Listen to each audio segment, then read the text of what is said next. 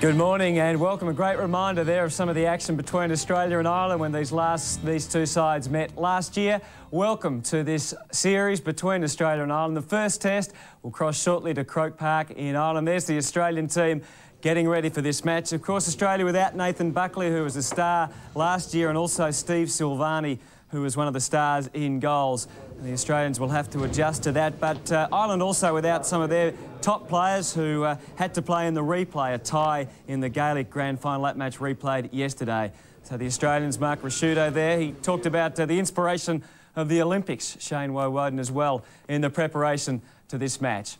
Well, let's have a look at some of the differences. Let's remind ourselves of the rules of this match, a hybrid between Australian and Gaelic football. And some of the changes, of course, 15 players, also 5 on the bench, a rectangular field, 80 minutes of playing time. Now, the difference in the score, 6 points, like Aussie rules, if the ball goes through the post, but it has to go under the crossbar to get the full 6 points. As we move down, 3 points for an over, where the ball just goes over the top of the crossbar, and a behind is the same as in AFL. The goalkeeper is the only player who can dive on the ball, and a player may only be tackled between the shoulder and the hips. They're the major rule differences. Now, the key players, and obviously it does favour the running players and the more flexible players. For Australia, Scotty West, we saw him with Rowan Smith be important in the past, Ackermanis, Craig Bradley, Shane Woden, who might be the reserve goalkeeper, Andrew Callaway replacing Steve Silvani in that regard. Now, for Ireland, Peter Canavan, 29-year-old, one of the legends of the Irish team, 10 years as a top player. He's a small forward, particularly dangerous around goal. Finbar Cullen, another 29-year-old, a handy defender. Trevor Giles is the captain. Of course, Brian Stein's the brother of Jim, and Anthony Tohill, another fine player. He is the vice-captain for Ireland. Craig Bradley, well, would you believe he was playing back in 1984, and he's the vice-captain here for Australia. He's now 37, and this is pictures back from 1984 when these two sides... For a light truck, get one built by a real truck company. Isuzu. Or you might not get real turbo power. So get a light truck that's a real truck. The new 2000 Isuzu N-Series. Finally, the wait is over.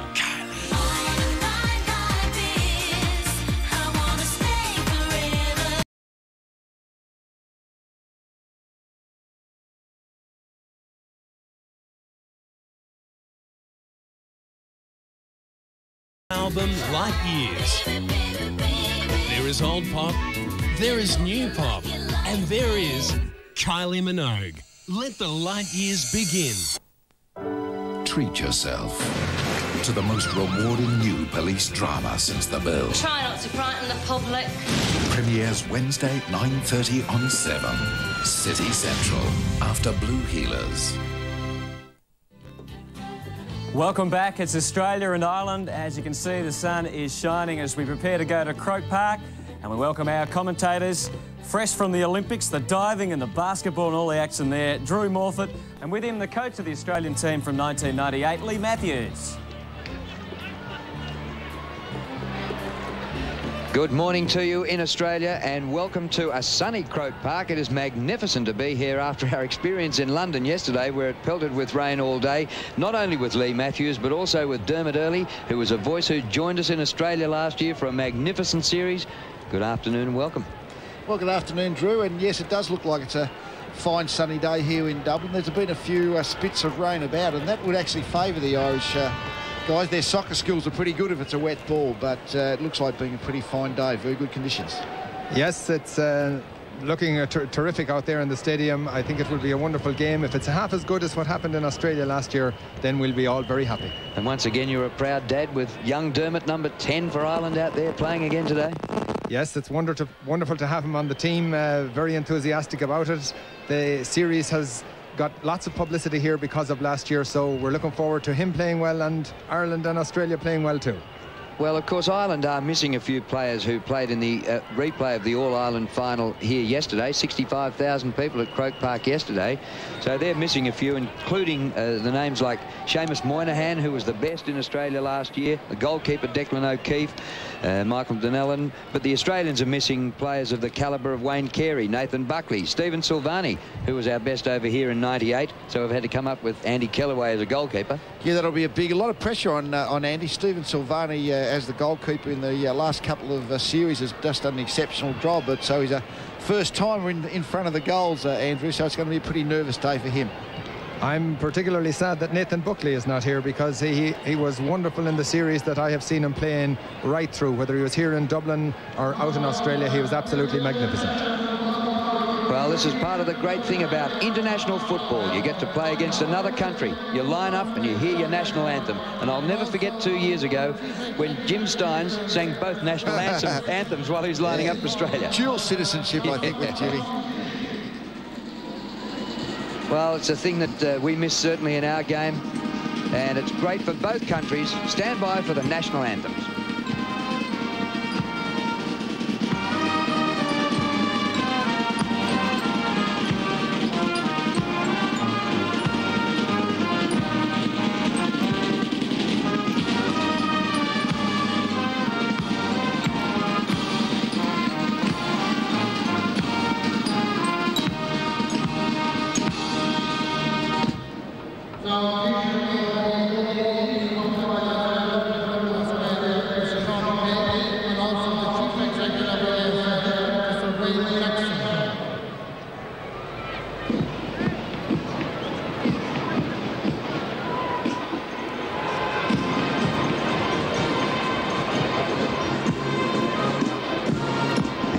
Prime Minister going down the lines, firstly meeting the Irish team, and terrific thrill for the players to be meeting the Prime Minister, hearing the anthems played. Absolutely, it's part of the pre-match activity here always, that either the President, if she is attending, Her Excellency President McAleese is out of the country at the moment, but the Prime Minister Bertie Ahern, a great fan of sport, and particularly of sport in Dublin, is talking to the players, and I'm sure that it's a great thrill for them, but it's a great thrill for him too, to meet these terrific athletes. He doubled up this weekend here yesterday too, was he? Yes, he was, and enjoyed it very much. As a neutral, I think, yesterday, which is Dublin not involved. He can be one-eyed today. We'll allow him that today. Yes, you can never depend on sport, can you, Drew? Of course, the All-Ireland final was played yesterday, as you mentioned, but it was a replay. It was played, Dermot, 2 weeks ago, but it was a draw, so it had to be replayed yesterday, which I guess was the concern would be, how would it affect the ability of the same people, I guess, generally speaking, to get their Saturday and Sunday. Yes, we had a huge build-up to this particular series, and the dates, the 8th and 15th of October, were flagged a long time ago. So they were finding it difficult to find a date for the replay, and for the first time ever, the replay was on a Saturday. Great moment here for James Hird to go down the line with the Prime Minister to introduce the Australian players. So James has had a big year, hasn't he? Captain of the Premiership side. We thought he was probably gone. He's come back, all-Australian, captain of the Australian team on tour in Ireland. What a year for James Hird. Yeah, a long way from, I guess, the dark days, maybe 18 months only ago, when he maybe thought his career was in jeopardy. And as you said, come back, captain of the Premiership side, and now captain the Australian side on foreign soil. Can't get a much bigger thrill than that, I would think. And if Australia just happened to win this series this year, it would fill the trophy cabinet a bit for James Hird. He's had a huge year. It has. Yes, it is the wearing the coat of arms, when we had the pleasure for the first time for many years of coming over with a group a couple of years ago, wearing the coat of arms on the outfit. It just is an enormous buzz. Dermot, one thing we notice here is the crowd turns up late. Now, I've heard that you're expecting something like about 35,000 here today, but when the game gets underway, that'll be about 15. Yes, that's a big problem here, and we've experienced it before, that they try and rush in the gates just at the last moment. But I think, unfortunately, yesterday's replay will have an effect on the attendance. I expected it to be to 50,000 probably, but if we have 35,000 to 40 here, I'll be very happy. That'd be good. Mind you, the crowds in Australia last year were a surprise as well. I think the AFL bargained on about 40,000 at the MCG, so the 65 was a hell of a bonus. Fantastic night's entertainment it was, and we see the pageantry that precedes the games here at Croke Park, when the two teams do walk the lap of honour, or the lap, I guess I don't know whether it's called a lap of honour, but certainly a lap of recognition pre-game.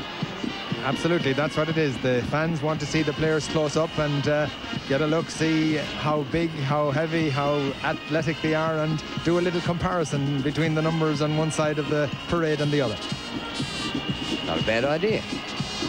And it's when you look at the two sides virtually walking side by side, yeah, probably the Irish team as a whole are just that little bit bigger, a little bit taller than maybe the Australians. Yes, I think that looking at the Australian setup and the selection that has come over this year, I think it is probably a little more athletic, more runners in your lineup than last year, and we have gone for a little bit of height because we have had to contest with you. Yeah, that's certainly the I think the selection principles. Obviously the All-Australian side forms the basis of our Australian international rules team, but where All-Australian players are unavailable, it's certainly speed and agility are more the quality of player that is being selected as opposed to height and strength. Well, an example of that is the All-Australian ruckman Stephen King didn't find his way into this team, and he's an emergency today, along with Luke Power and Simon Goodwin. They are the emergencies for Australia today.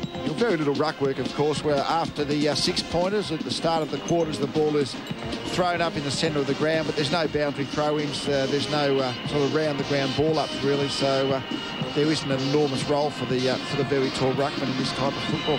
Craig Bradley came over here in 1984, and here he is back again. He'll be 37 next month. What a career for Craig Bradley. A lot of these players have experienced the game before, either in Australia last year and or in Ireland here 2 years ago, but some for the first time. And it'll be a little bit of a foreign game to them with the round ball, especially somebody like Andy Kellaway. Yeah, we just don't have any position in our game, anything like a goalkeeper. Well, the 26-man squad that came over, there's only 10 of them that have represented as senior Australia at international rules. Because the Australian under-17 team now annually have a series against the Irish under-17s, quite a few of them probably played in those some stage earlier in the 90s, but certainly they adapt pretty well to the round ball skills, and I know the Australian coaching panel have actually been very pleased with the way the Australian players have been able to kick the round ball with a lot more control than maybe the previous couple of series that we've seen. Well, this crowd has absolutely loved this parade just before the game. Whereas you explained, Dermot, they get a chance to have a look at the size of the players, match them up, check the program, numbers against what the guys look like. So they settle back into their seats and they feel as though they know the players a bit better than they did 10 minutes ago.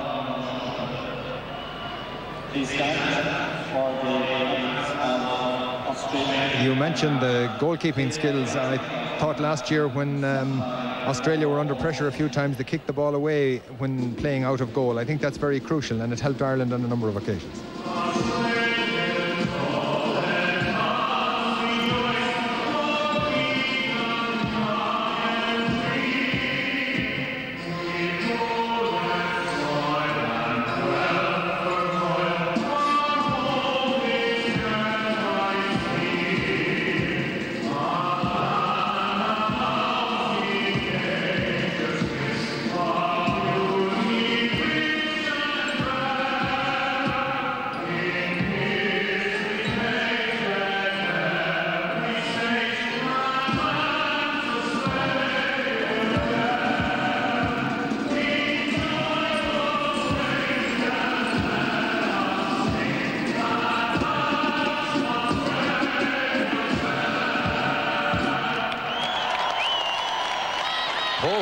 With the Australian national anthem.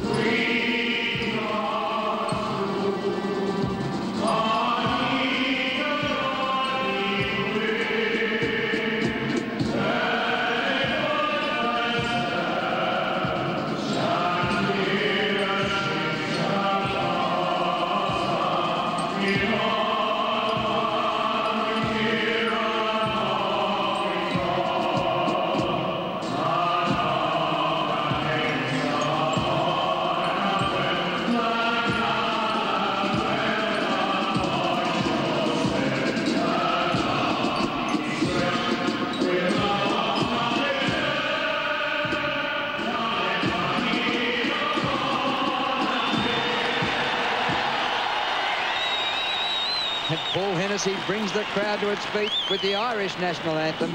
Well done to Paul. Terrific atmosphere building up. And just a few minutes ago, I thought it might only be 15,000 for the start, but I think it's built up even since we've been on air. Yes, they're beginning to come in. I noticed out at the back of the stand before the game started, there were quite a number of people waiting out there, talking about the game, and of course at the last minute they'll filter in. And like yesterday in the replay of the All-Ireland final, it took the crowd a while to get into. Just about the throw-up, there was quite a lot of vacant seats, so I expect it to fill up in the next 5 or 10 minutes. Pat McEnemy, the local referee in charge. Brett Allen from Australia. Brett Allen there on the right. We don't see our umpires wearing a red shirt too often, but there he goes.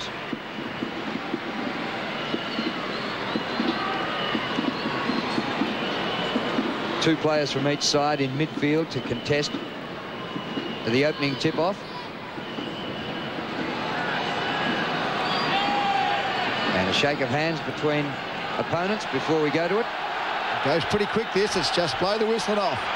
Trent Crode for Australia. Scott West in support. Crode's taken to ground. Ireland nearly win the football. West got a hand to it, but now Steins for Ireland gets a touch, and they lost some ground to gain possession and now move forward Ireland. This looks promising. Steins again keeps it low for Canavan. He's been a dangerous player, and well, he's taken out of it without the ball, and Jason Ackermanis has been given the job on Canavan, and he's hurt him in the opening minute. Canavan not too good. It's a big job that Peter Canavan, very small forward, but very, very dangerous player. But his great ability is to turn very, very quickly, very close quarters, and Jason Ackermanis has that kind of ability, and the blood rule might be invoked very early. Well, not sure if there is a blood rule in this international rules. Well, he's a dangerous player, and clearly a marked man, and the Australians didn't take long. Yes, yes, there must be a blood rule because he's leaving the field.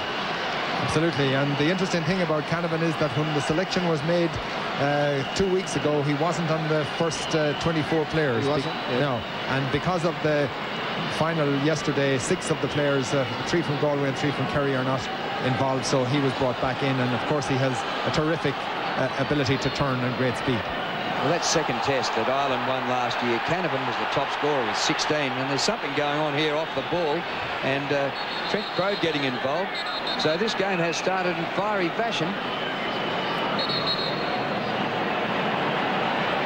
Well, it was a highlight of some of the games played earlier on before it became officially sanctioned by the GAA and the AFL, and some of those games in the mid-80s were absolute wars.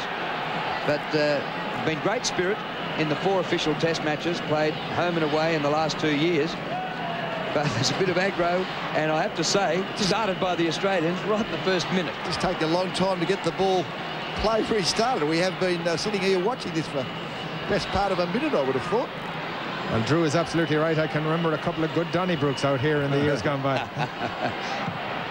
So Ireland hoisting the ball high for a score to set up.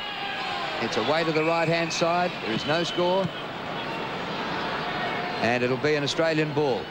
Andrew Kellaway. There's the bench. 8 players on the bench, 15 on the field at any one time, and 8 interchange.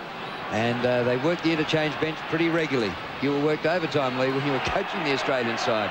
Yes, a lot of running for the midfielders, so the Australians will certainly be trying to rotate their mid. I think they'll try and keep possession, try not to kick the ball too long, too quickly, but try and run the ball forward as opposed to kicking it forward. Here's a chance for the Australians now with West having a ping, but it comes up short and into the arms of Sullivan, Cormac Sullivan, the goalkeeper for Ireland, in the absence of their star goalkeeper resting after yesterday's replay, Declan O'Keefe. Ireland bring the ball out of defence. Brian Steins, the brother of Jim Steins, who was also in Australia playing with Melbourne. And the mark taken just forward of halfway. The mark to Graham Geraghty. No score in the game as yet. Kick by Geraghty is handy. Oh, the ball was dropped down there. A big chance there for Larry Riley, but he couldn't take it cleanly. Here's James Hird, the Australian captain. Always seems to have so much time, and he can kick the round ball. Look at that, straight as an arrow. But he did kick it, in fact, too long. Yeah, I think they're just at the moment, early in the game, they haven't settled down yet, but I think they wouldn't, Australia don't really want a Hird, say, to be kicking the ball long into the forward line. Obviously, you're always one man short because the goalkeeper is always back there for the opposition. Kick by Giles. Looked dangerous there for a moment for Sullivan. He got there in time. See, the Irish kick about a 25-metre job, maybe 30. The little top spinner that really just loses its flight, the ball in flight. So he's not trying to kick the ball a long way. Crowe's got it going Australia's way here. Gets it to Hurd. Crowe in support. Hurd concedes a little bit of ground. Carosella back to his club and Australian captain. Carosella wasn't ready for the return ball and they've lost it. And they might have just regained it there. Johnson back to Hurd. A high ball going nowhere. All Ireland here. Giles takes it. The captain of Ireland, an absolute superstar in the game, puts it wide to Steins. Kicked by Steins. Didn't go for distance again, but it's not to the advantage of the forwards. Ackermanis on the up to Johnson. Kicked by Johnson with distance. McLeod works to the front. Didn't take clean possession. Didn't try to. Ball was taken there by Sexton. And he takes it back. Thrown to the ground.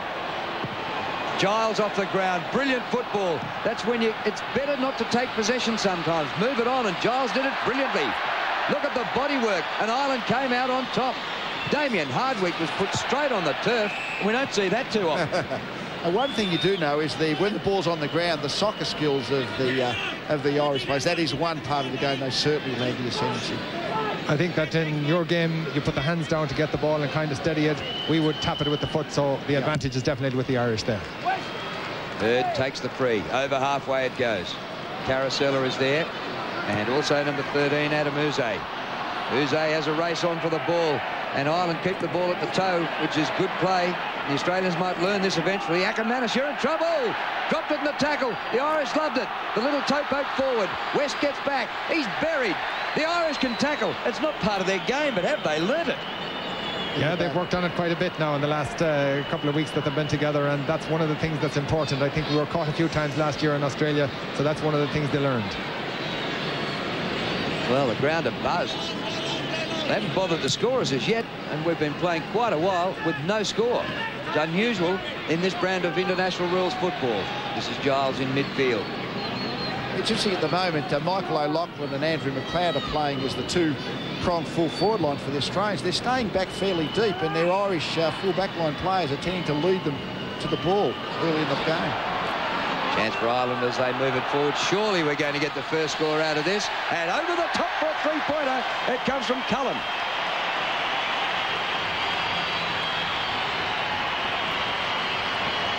Well done, Finbar Cullen. Nicely gathered there, and as he came forward, left foot, well done. So 3 points over the crossbar.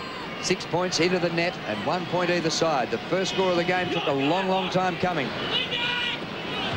Johnson cornered, so he goes back. I think they got a hold possession there, Drew. Again, it was a long kick forward by Smith, but I think they just got to try and hold possession. That's their plan pre-game, the Australians. But under pressure, it'll be interesting to see whether they can stick to that. Dermot early there, getting back into the back line. Cullen, the scorer.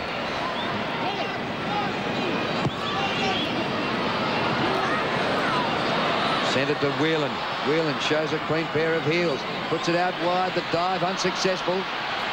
But Ireland a big chance here. Here's a six-point coming up. They've got to go for the six-pointer here. Well done, Andrew Callaway. Straight at the goalkeeper, and Geraghty could have done better with that. Would have been disappointed, Dermot. I would have thought he didn't get a six-pointer out of that opportunity.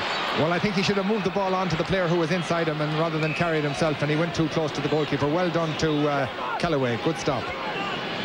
Unusual role. There's Dermot Brereton. Dermot Brereton. How appropriate is a name like that, coaching Australia in Ireland. Here's a chance for a score now for Ireland. Overrun by the Australians in defence.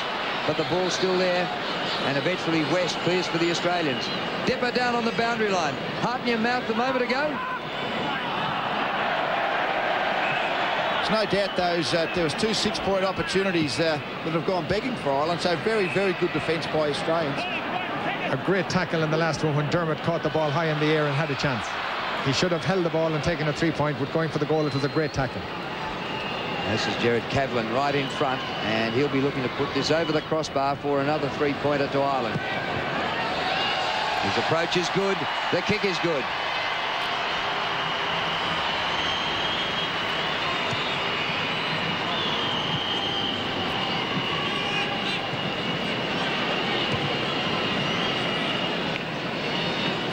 So Ireland leading 6 points to 0.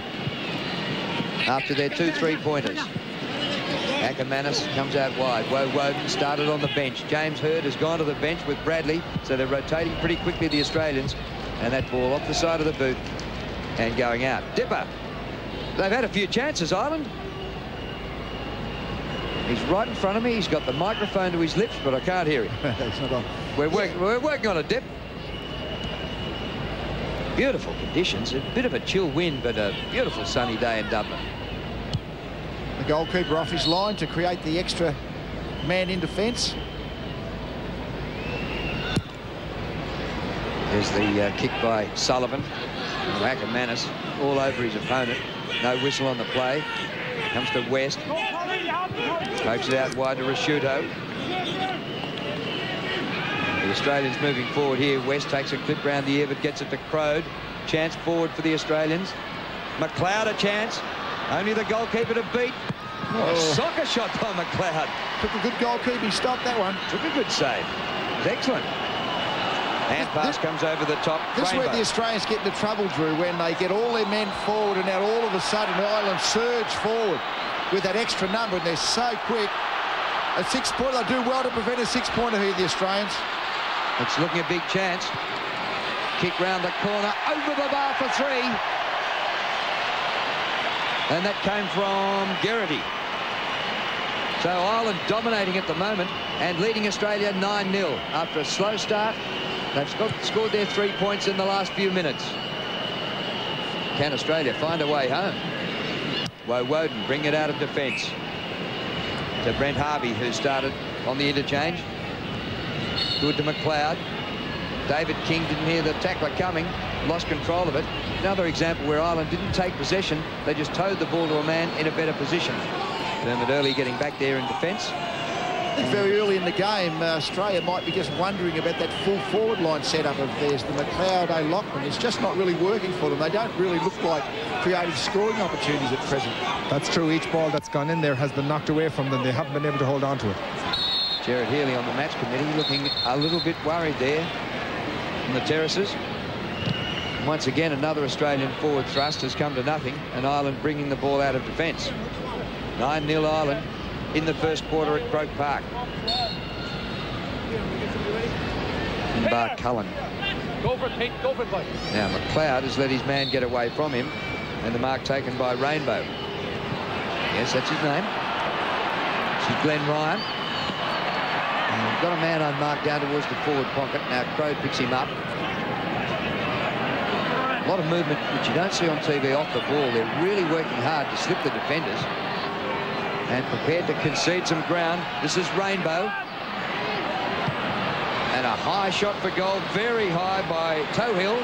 Offline. Good mark. That is nearly the best mark we've seen in any of these test matches, taken by Graham Geraghty. Just read the flight of the round ball so much better. He just knew where it was going to fall. Absolutely, and from behind the player, he was able to get one hand on it. I think he steadied with one and then just grabbed it with the other in a good position to take the score. And blocked by Lepic, the man on the mark. You might notice that the shot for goal by Geraghty came straight out from the point where he took the mark, whereas in Australian football he would have gone back away from goals through an imaginary line. So actually he was in a very good scoring position. But the smother came from Lepic, the man on the mark. David King just behind halfway. He's given it straight to the opposition. Or Ryan failed to take the mark, but has time to recover. Short pass, fingertip control with the glove, and Ireland moving forward. Giles contests with his teammate Ryan for the ball. They've lost it. James Hird only a brief spell on the bench, and the soccer out of defence sets Ireland up here brilliantly. To Trevor Giles, the skipper. He works the ball forward. Whelan. And Whelan can run right at the defence and put it into goal. Kellaway punches clear. But still a chance for Ireland. The shot comes back for 3 or 1. The one. Just the 1-pointer to Cavlin. But it's 10-0 in favour.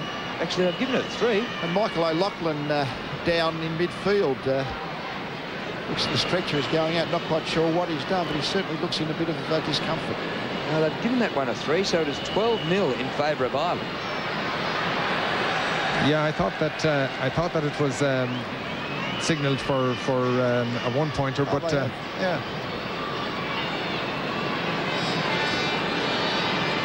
One of the things about the game is that the Irish players are moving all over the place, and you have Cavlin there coming up to take that shot. Really, he's a cornerback, a defender, you know, operating 20 or 30 yards from his own goal. Here he finds himself 30 yards from the opponent's goal. So positioning is not being adhered to. It's all over the place, and a high standard of fitness. Kellaway to bring the ball back into play after the over was scored. Michael O'Loughlin, who's hardly been in the play at all, is now going off injured. Justin Lepridge dashes out of defence, has a bit of a fumble. That might work to Australia's advantage. But Ireland off the ground, good. Lepridge attacked the ball, Ackermanis attacked the ball hard to Hurd. Bradley, Australia still looking for their first score. Rowan Smith. Kick smothered by Ryan. Comes back to Smith. Kick smothered by Ryan again. Replay of the first incident. Bradley with a little hand pass out towards the boundary line. It's a high tackle, no whistle on the play. West finding Johnson. It's Rowan Smith, and he's barreled 2-1. Physicality coming into the game. Dipper, there you going. No, not hearing. I won't be throwing to Dipper anymore. We'll work out the communications, but there's a bit going on the field. 50.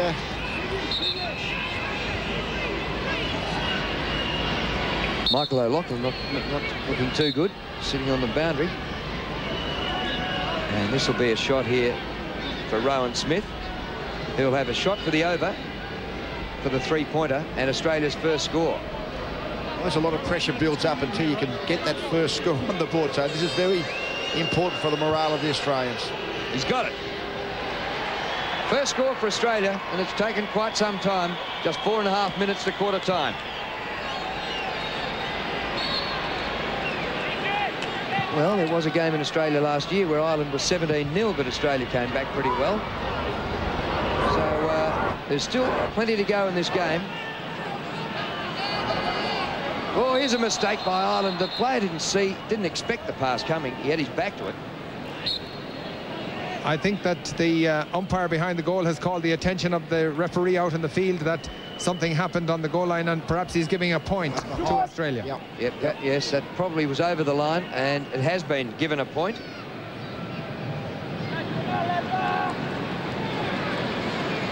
So the goalkeeper, Sullivan, handled the ball, but just behind the line. So it's now 12-4 in favour of Ireland. West has it to Hurd. McLeod has apparently been brilliant in training in a lead-up game that was played against Dublin the other night. Ball chipped back to Sullivan, and the keeper has it. Fine sunny conditions. James Hurd comes to the bench for the second time already. Wayne Campbell comes on, working it out of defence. This is McGrain. The speed down the touchline. And the unerring kick as straight as an arrow right down the line, and eventually it finishes up out of bounds.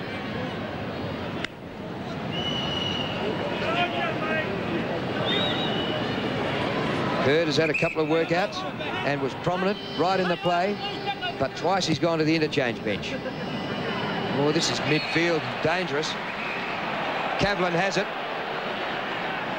This crowd has really built up. Terrific crowd now at Croke Park.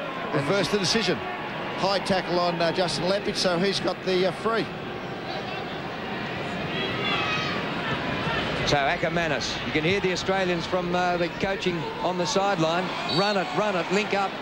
But unfortunately, the last kick was off the side of the boot and let the forwards down. Darren Fay, centre half back for Ireland. Outstanding defender. And they're just working the ball around, and kicks of about 25 metres seem to be the order of the day. And there is a ball put out of bounds on halfway. McGrain couldn't quite get there, and it will be an Australian ball to be taken by Blumfield, who's just off the interchange.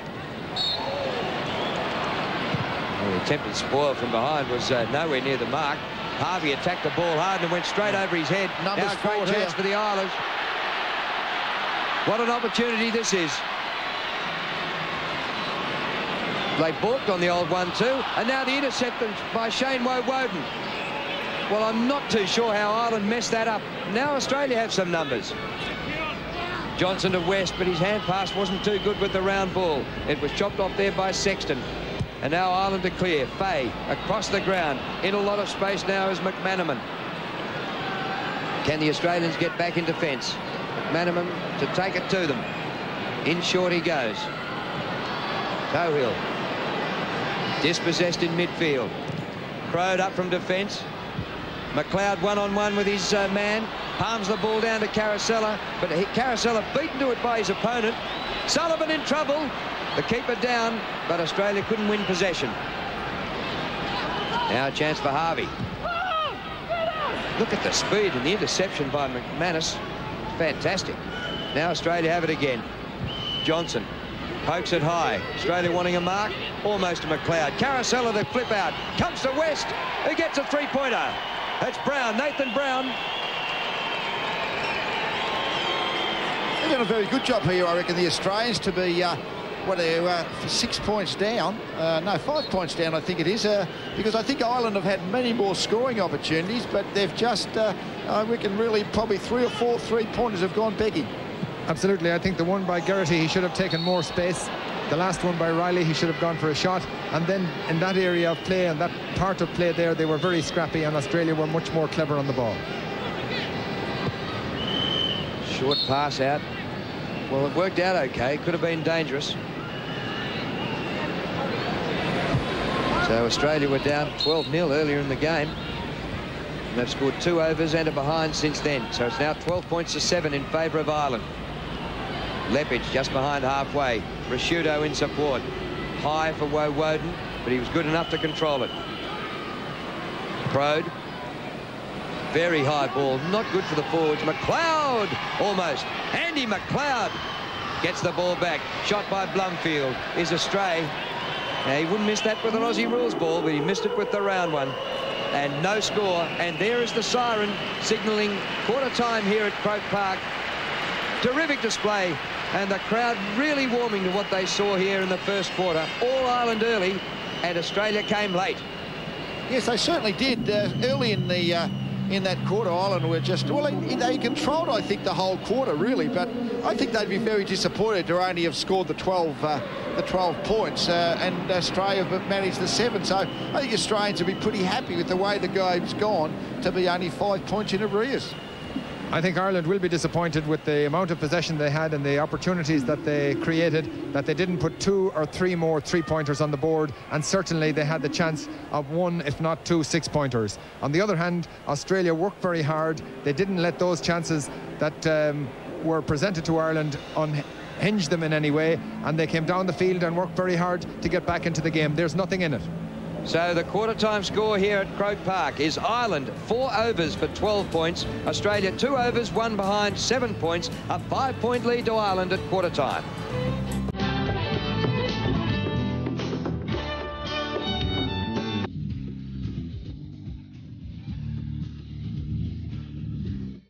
Better Homes returns to Tuesdays with some hot tips. Add real value to your home. A local real estate agent has valued the improvements at over $10,000. And how to grow a bumper tomato crop. Tuesdays, 7:30 on Better Homes. Then at 8, 3 unique Aussie escapes. From Melbourne's trendiest hotel to South Australia's lost jewel. It's just such a gorgeous place. And the way to really experience Tassie's wilderness. Oh my God! The Great Outdoors, Tuesday at 8. Why leave your car at a workshop all day? Stay there. We come to you. At Lubmobile, we can service, tune and repair your car at home, work, office, anywhere that's convenient for you. With services from just $76. Observe all the work being done by your highly trained mechanic. So try Lubmobile today. Put it off no longer. Call 13 30 32 and Lubmobile will come to you. Lubmobile, your mobile mechanics.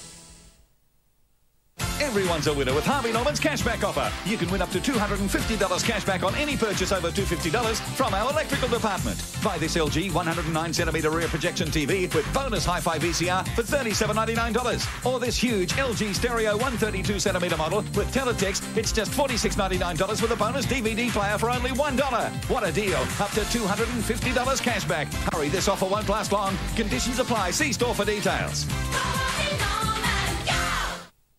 Laura Marks have researched and developed a new gel called Hair Free. It reduces unwanted hair growth and leaves the skin looking hairless permanently. Hair Free is not a harsh hair remover.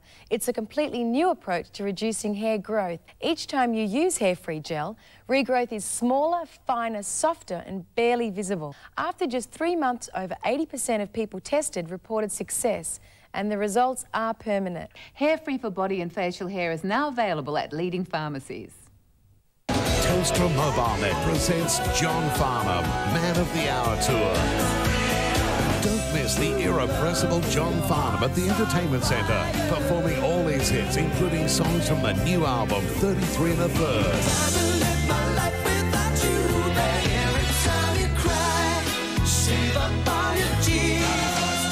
John Farnham Live, thanks to Telstra MobileNet and TalentWorks. Tickets on sale now.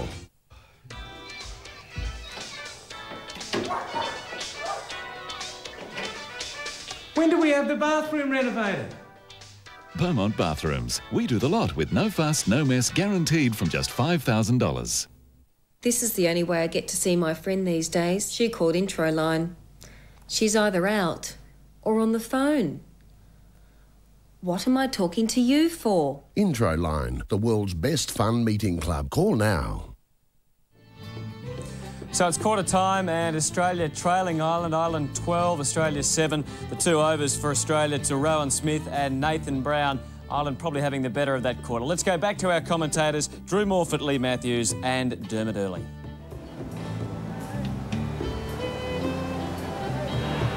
Beautiful sunny conditions here since the start of the game, and the crowd has really built up. Now we'll try Dipper down on the boundary line. He's been trying to work hard for us. Come on, mate. Good on you, Drew. Okay. How are you guys? All right? Good. Well, exciting first quarter we saw there, but as you mentioned there, Lee, Dermot was very happy in the last 12 minutes of that quarter. He just felt the guys felt their confidence, and the turnovers in the middle of the ground, the way they're kicking the ball, and because down there it's very, very breezy down here, and so you expect the Australians to hold the ball much better this second quarter. Thanks, Dip. Second quarter underway, and Ireland bringing the ball out of defence with a long kick. They seem to be able to kick it long and straight. Lepic, a good mark, backing into the pack. And quite a firm breeze going now in the Irish direction. Irish are kicking, so they might decide to get a little bit more distance now as they come forward. Hurd to Brown, and Brown a little centering kick to Smith. Hardwick up from defence. Could put Australia to advantage here. Took a solid knock over the eyebrow there. Hurd tackling hard, dispossessing and moving the ball over the boundary line and winning possession for the Australians because the ball came off Kavlin, who scored 2 overs in the first quarter. Kicked by Hurd. Here's a chance for Australia. Uze! Didn't give it enough. And it made it pretty simple for Sullivan. Now once again, Ireland out of defence. And Hardwick marking the mark pretty hard. Fay up towards half forward. Good lead in the mark low down to Tohill. Anthony Tohill, experienced with Australian football in Australia. And he kicks it hard for his teammate out in the left forward pocket. It only just reached him, but it's pretty good here for Riley. He goes for the shot and off the upright, over for a three-pointer.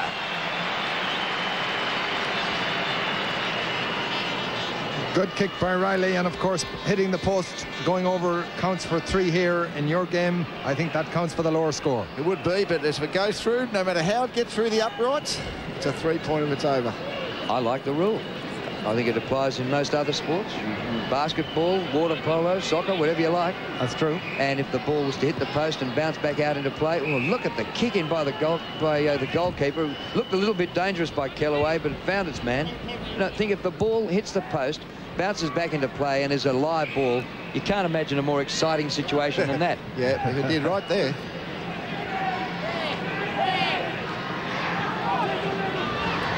Leppich. So 15-7 in favour of Ireland. Hurd puts it high for the forwards. Now a chance. David King. McLeod shrugs a tackle. Well played, McLeod.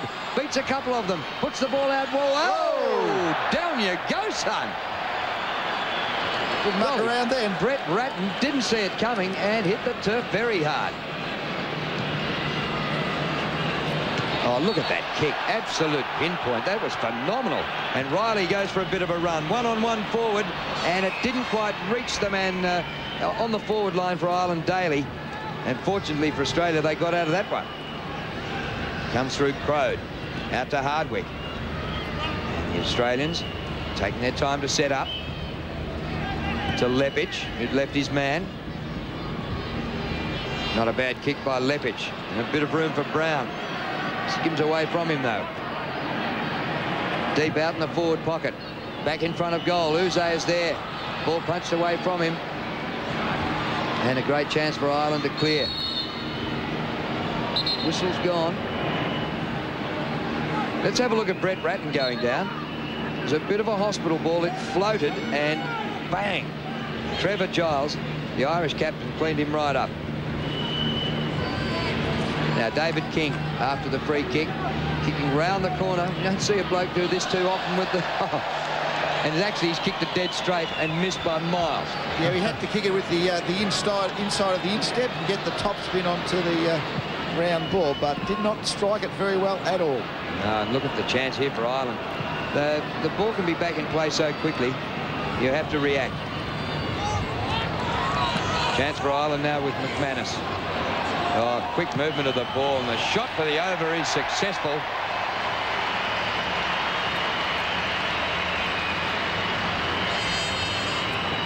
That was Anthony Rainbow from Kildare who took that, and normally a half-back comes up every now and then and gets a score for Kildare from the half-back position. He's done well for Ireland today, and a good three-pointer. Now Hurd for Australia, 18 points to 7.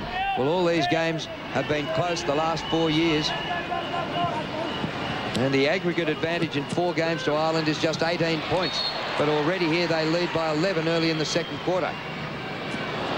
Australia, I think, gave themselves a very big chance of winning here today with the absentees from the Irish squad because of the All-Ireland final replay yesterday. But so far, just taking a little bit of time to get used to the game. And, of course, shot by David King was just one of the forgettable things that's happened to the Australians so far. Another high tackle to Crowe, so he's got a chance. He hit it pretty well. Just offline. Once again, boys, the Australian bench is using it, and 3 or 4 players changing every time. Ireland's just made it one change. So Crode for just the 1-pointer, 18 points to 8. Here come the Irish again. This is Tohill. He's outnumbered 2-1. He's beating them. Well played by Anthony Tohill. Well, Ackermanis played the man. Tohill's still got it on the toe. This will be sensational. Well, what's he got out of it? He finished up getting a 1-pointer, and I thought it might have been a 6. Well, you would probably see that kind of skill in Old Trafford or at the Olympics and the soccer stadium and so on. Tohill did extraordinarily well there to keep the ball under control, but the finish probably let him down. Maybe a cutback would have been a better option. He did feel the clash with Jason Ackermanis, so he's signalling for some assistance, Tohill, but gee, it was great play. Here's Wayne Campbell. And the whistle's gone. There's a push there, and an Irish free kick taken quickly. They can run it out of defence. Here comes Giles, the Irish captain. Puts the ball back in field to Ryan. And they're getting the ball in plenty of space early. And he can take it right up to the line. Early, took the shot pretty early, hit the post and went in for 3.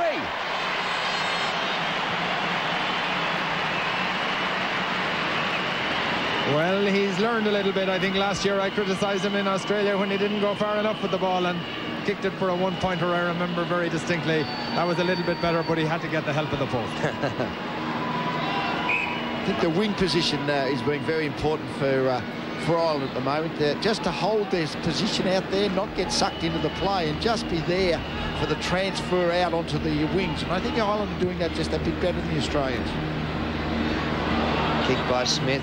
Up to the forward line. The ball palmed down in the path here of Carosella. It works its way through the defenders, but Sullivan's going to be there. Irish goalkeeper plays on in a hurry and finds a man. The wing out there, they're holding their position really well and giving the defence something to move to out wide. And I think the Australians just have to try and emulate that a little from their wing-type players. Ryan Stein's trying to dash onto this in the right forward pocket. He gets the ball into Garrity. Garrity might find Steins again. Instead of that, he puts it very high in the air. Marking chance for Ireland. In fact, it was a fantastic mark by Hardwick. And this is where Australia, they've kept them space. They've been able to transfer. Let's see if they can take it through this vacant wing position. Craig Bradley, Johnson running together. Brent Harvey in midfield. And he's got Wayne Campbell as well. Campbell still has to beat a man. Finds Uze across the ground to Carosella. Now, he's been very good, Drew, at training, the way he's been kicking the ball, so he'll go for the three-pointer here. Just go the set shot. And kicking around the corner like David King in a similar position. Needs the instep. Gets it. Great kick. Well done. Just skimmed off the upright, through for three.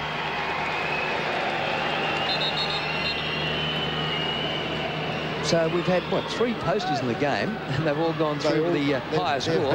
Through, yeah. I think Australia trying to set players up to have shots at goal is still, you know, rather than necessarily having long shots, just trying to see if they can give players a 20, 30-metre shot. Gee, good mark. That's where they want to kick the ball to, Lee, in the hot spot, just in front of just on the 13-metre mark, 13-metre mark. They're having trouble, Dipper, getting guys free there. That's their problem at this point. So the Australian coaching staff, Dermot Brereton, who coached the Australian side in Melbourne, in Australia last year, and Jim Steins helping out. Jim, of course, who knows everything about Gaelic football and one of the great success sporting stories in the world, really, become an Australian rules player. Chance for Australia here, but they waited, and it was an uncontested mark to Rainbow. Early. And he's buried after he took the mark by Campbell. Shouldn't really expect that contact. So early. Deep back in defence. 22-11 in favour of Ireland. Midway through the second quarter. Early again. We tried to bounce around the defence. They've lost it. Carosella. And the shot by Carosella is offline. And through for a behind. I think Australia were very disciplined there. They made sure that nobody was free, made it very difficult for the Irish player to get the ball away. And when he did, there was pressure on straight away. Good work by Australia. Irish bench. A few players would be showing bruises already. Because we saw blood in the first 30 seconds of the game. Here's Crode for Australia, bringing Kellaway into the play, and it was almost an own goal. If that had beat the goalkeeper, that would have been 6 points to Ireland. Good heavens. Crode had heart palpitations and gave us heart palpitations as well. Ackermanis. Chance for Woe Woden to run onto it. 2 Australians here with a show. Oh, brilliant play by Ireland. Don't take possession. Just work the ball to a teammate in a better position. Running it out of defence, Cullen. And down the outer wing, Ryan. Beautiful pass for Steins. Steins, the centering ball is good. On the skim, it comes through to Riley. He goes to ground. Steins with another chance. Working hard on him is Hardwick. And they take it all the way to the line. Now, have a look at Crode here. Crode goes backwards to the goalkeeper, and Kellaway saves it with a centimetre to spare. Well, here's a 6-pointer. Surely Ireland will get 6 here. Oh, missed off it. The crossbar. It was an open shot for goal. Kellaway beaten, and it hit the crossbar. Early goes for the 3-pointer. And I think away to the right for a behind. So 1 point to Dermot Early. So a total for 4 for the game for him. An 11-point lead to Ireland, 23-12. Well, I think that Andrew Kellaway has worked very hard on his goalkeeping skills to kick the ball out well and accurately. But certainly he was on top of his game to get back and take that one off the line. First class marks to Andrew Kellaway for that excellent work. Bradley did well not to take possession again. Quinn, Seamus Quinn, number 26. And there was the shot for goal, which came off the crossbar. Marking attempt for Uze. Whistle's gone, and it's to be an Australian kick. In a great position here for Adam Uze to go for a three-pointer. He's one player, once again, though, who's been kicking the ball very, very well. In the little practice game we had, ended up kicking about 9 points. So see how he goes here. Good view of it from behind. Starts at left, and it stays left for a behind. Australia really have to make the most of those, because most times give an Irishman that kick and he'd just get 3 every time. Yes, he would. And again, this surge through midfield, the extra number that overlapped for Ireland, that puts the pressure on the Australians when this happens. And here's McManaman, and his shot for an over is away to the right for a behind. And Kellaway made sure that was the decision made, because he was waving it away too. Third marks low to the ground. Brad Johnson, you can hear the coaches. You've got time, Jono. Getting plenty of advice from the sideline. Brad Johnson takes it all away. Well, he went for the score and missed everything.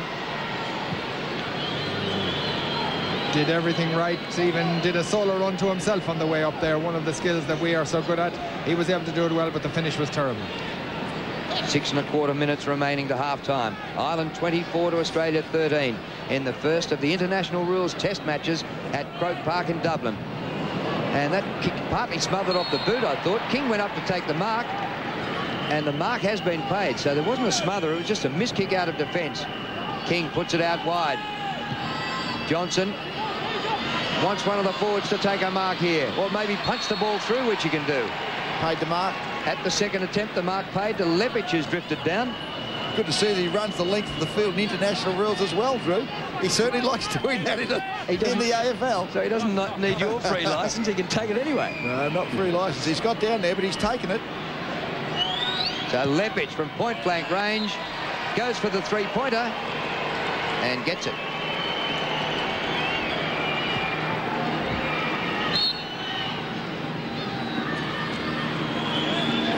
Love to run up and down the ground, that's for sure. So Australia just edging a little bit closer. Smith in short for Hurd. Spoil from behind. Hurd taps the ball out. Ratton puts it wider. And Smith had a flying shot then. Had a bit of a look behind him at the Irishman, who put him off his kick. Out of bounds. No score. Kick a little bit high for the Irish player there. So Australia win possession again, and they're getting plenty of the football at the moment. Comes to West. The left footer right into the hot spot in front of goal. What a mark. Sensational by Fay. Darren Fay, the outstanding centre half back in the competition.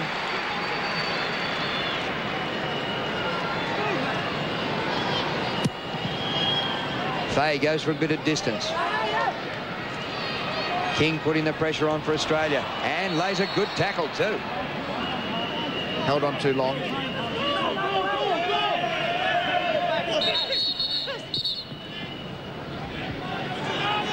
Brad Johnson taking a breather, sitting down on the bench, and getting good effects from the Australians on the sideline. Great chase, Kingy, even though he gave away the free kick. Putting pressure on all the time. Here's a chance for Sexton for Ireland. Hand pass to McGee. On the run, McGrain. Now a great chance here for Ireland until the ball was turned over. Ackermanis has it. His little left foot, a pinpoint just inside the sideline. Brett Ratton. At the equivalent of about left half-back. McLeod roaming far and wide now. When he stayed just forward in the first quarter, didn't get many opportunities. One-on-one contest here. Mishandle. Campbell puts the ball over the top. Chance for Nathan Brown. Has to fight off his opponent, who tackled illegally, Finbar Cullen. And Brown with the free kick.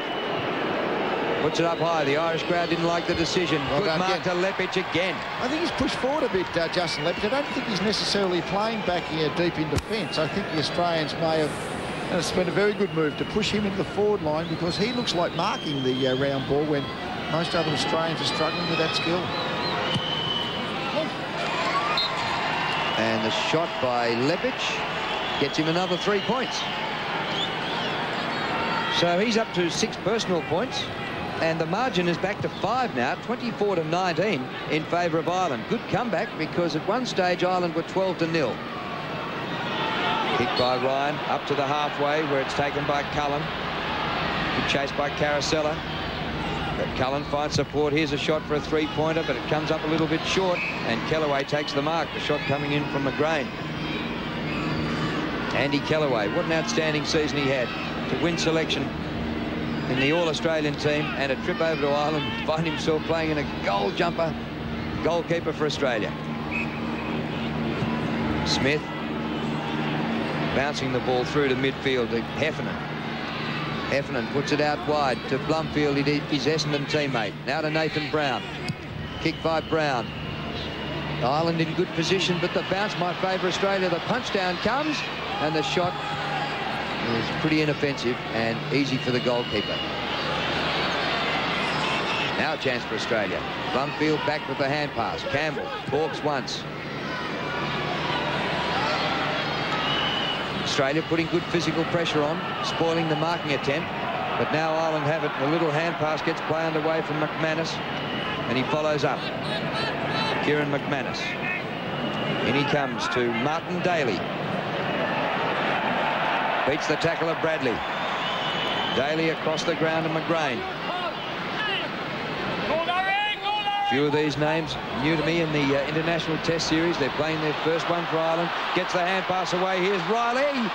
Dragged down. Oh, good three. No, yeah, I think so. I think it is a three. There's a bit of a box on going on here. Whoops. On. Players coming from everywhere. They've given the three. 2-2. McManus, who started things in the first 30 seconds when he took down Peter Canavan.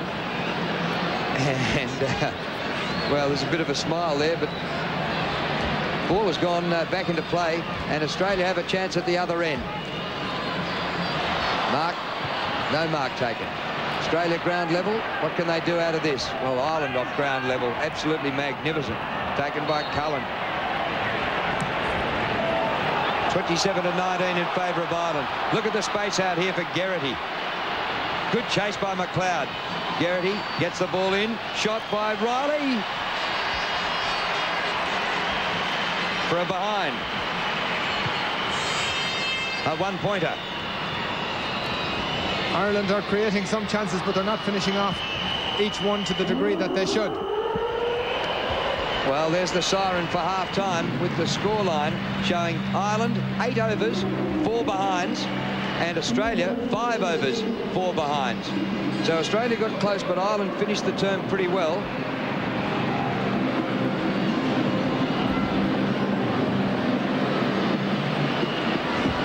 And, gee, that was a terrific three-pointer that they got out of this melee just down here near Goal Island that actually started a bit of a dust-up with Jason Ackermanis.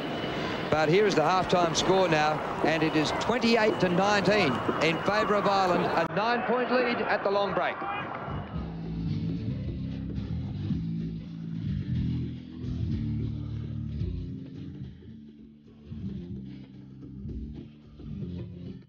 Four ordinary women are about to do something they shouldn't. I can't do it, Carol. You're panicking his nerves, that's all. They will become the country's most wanted. Now, how will they ever deal with this? If he dies, then we're up for murder. We could get 10 years for this. Get ready for British drama that blew the critics away. Whatever you've done, you've got to tell me. With twist after twist, Daylight Robbery premieres Friday. And wasn't he just gorgeous? OK, let's see if he's accepted my invitation to dinner. He might be online now. Talk about Mission Impossible. What? Hi, Nothing. it's Richard. I got you. Oh, yeah. Oh, g'day. I'm back. You have been busy. Not me. Intro line. I just sit back and take my pick. Mind you, I haven't found true love yet. This caller is online right now. So, about dinner tomorrow night. But I'm having a great time looking. Intro Line, the world's best fun meeting club. Call now.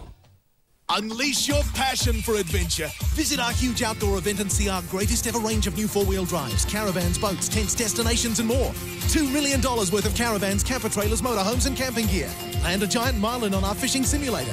Best range, best prices on all you need to escape the city. And you can catch me at the Land Rover display.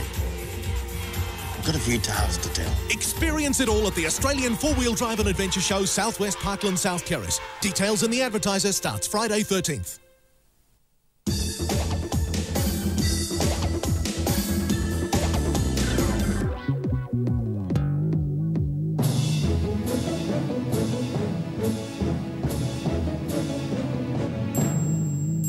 At SGIC, we're happy to pre-agree the value of your motor vehicle, so if it's stolen or written off, you won't have to replace it with a lesser vehicle. Call SGIC Motor on 133 233 and ask about an agreed value policy on your car.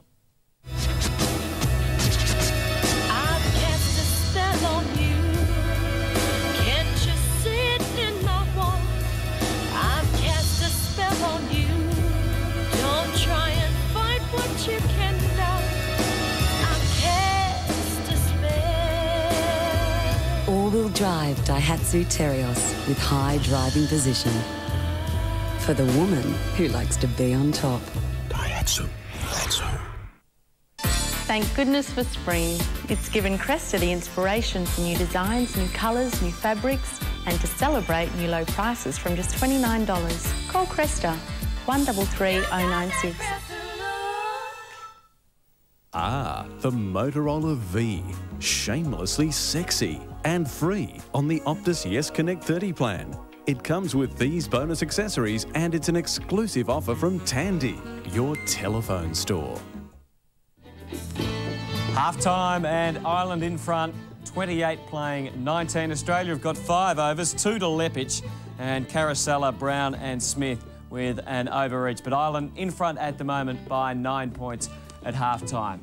Well, these two countries have played 6 series in the past, going back to 1984. Let's have a look now at a musical tribute to some of the highlights over the years.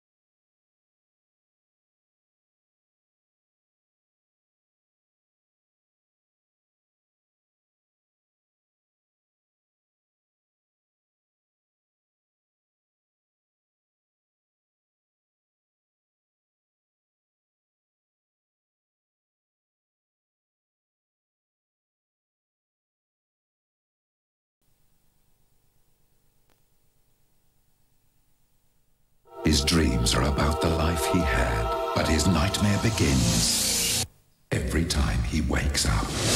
What do you do with someone who's only half dead? What future is there for a cop who may never walk again? Not coming back and resigning. With a mystery unfolding before his eyes, with an innocent girl accused, this could be the most personal fight of his life. Blue Healers, Wednesday on 7. Hello, ambulance service. Okay, where are you calling from? What has happened to Mummy? Can you tell me? I don't know. Mummy's on the floor. Okay, we'll get the ambulance straight around. Is Mummy breathing? Yes. You can see that she's breathing. She's laying on her side or her back. Go to Mummy and pull her over onto her side. Can you do that for me? Yes. All right. Are you there, Alison? Mummy won't wake up. I don't know what to do. All right, well, the ambulance is coming as fast as they can. We'll hear them soon. SA Ambulance Service. We're here when you call.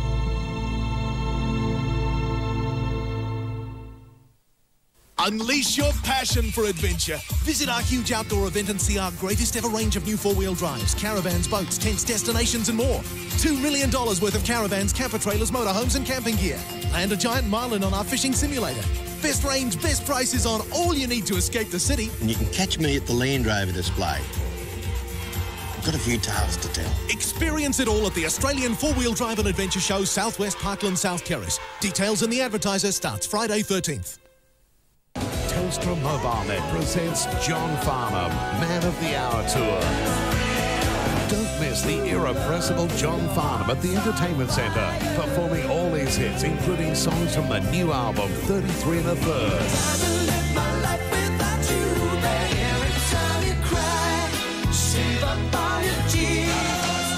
John Farnham Live, thanks to Telstra MobileNet and TalentWorks. Tickets on sale now. Come alive to the sport of adventurers. Skim the waves like an albatross, dip like a dolphin. Discover the exhilaration, freedom and sheer pleasure of sailing. Join the friendly folk at the all-new Sail SA on-water boat show. Welcome aboard the huge range of yachts and big boats on display. Join in the fun. Take a trip on a deep keel cruiser. And kids, you can have a go too. From dinghies to ocean races, communications to the latest on-water fashions and more. It's all there at Sail SA, October 14 and 15, the Squadron Outer Harbour. The following commercial is G-rated. It contains good news for home buyers. Home loans at 5.99%? Gee, that's a good rate. That's more like it, savings and loans. Half-time and Ireland leading 28-19. Hope you've enjoyed the action so far. The skills starting to pick up shortly the second half. In fact, let's go back to our commentators led by Drew Morford.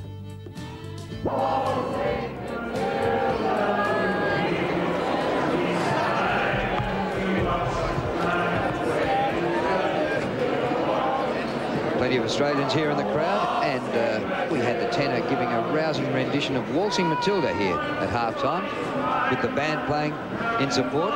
And so the Australians, who might have watched a bit of television from the Olympics and saw plenty of Advance Australia fair going on over there, they've come out to support the Australians here today, and they need all the support they can get, because in the first half the Australians really didn't come to grips with the game all that well, and we feel that they're probably a bit lucky to be just 9 points down.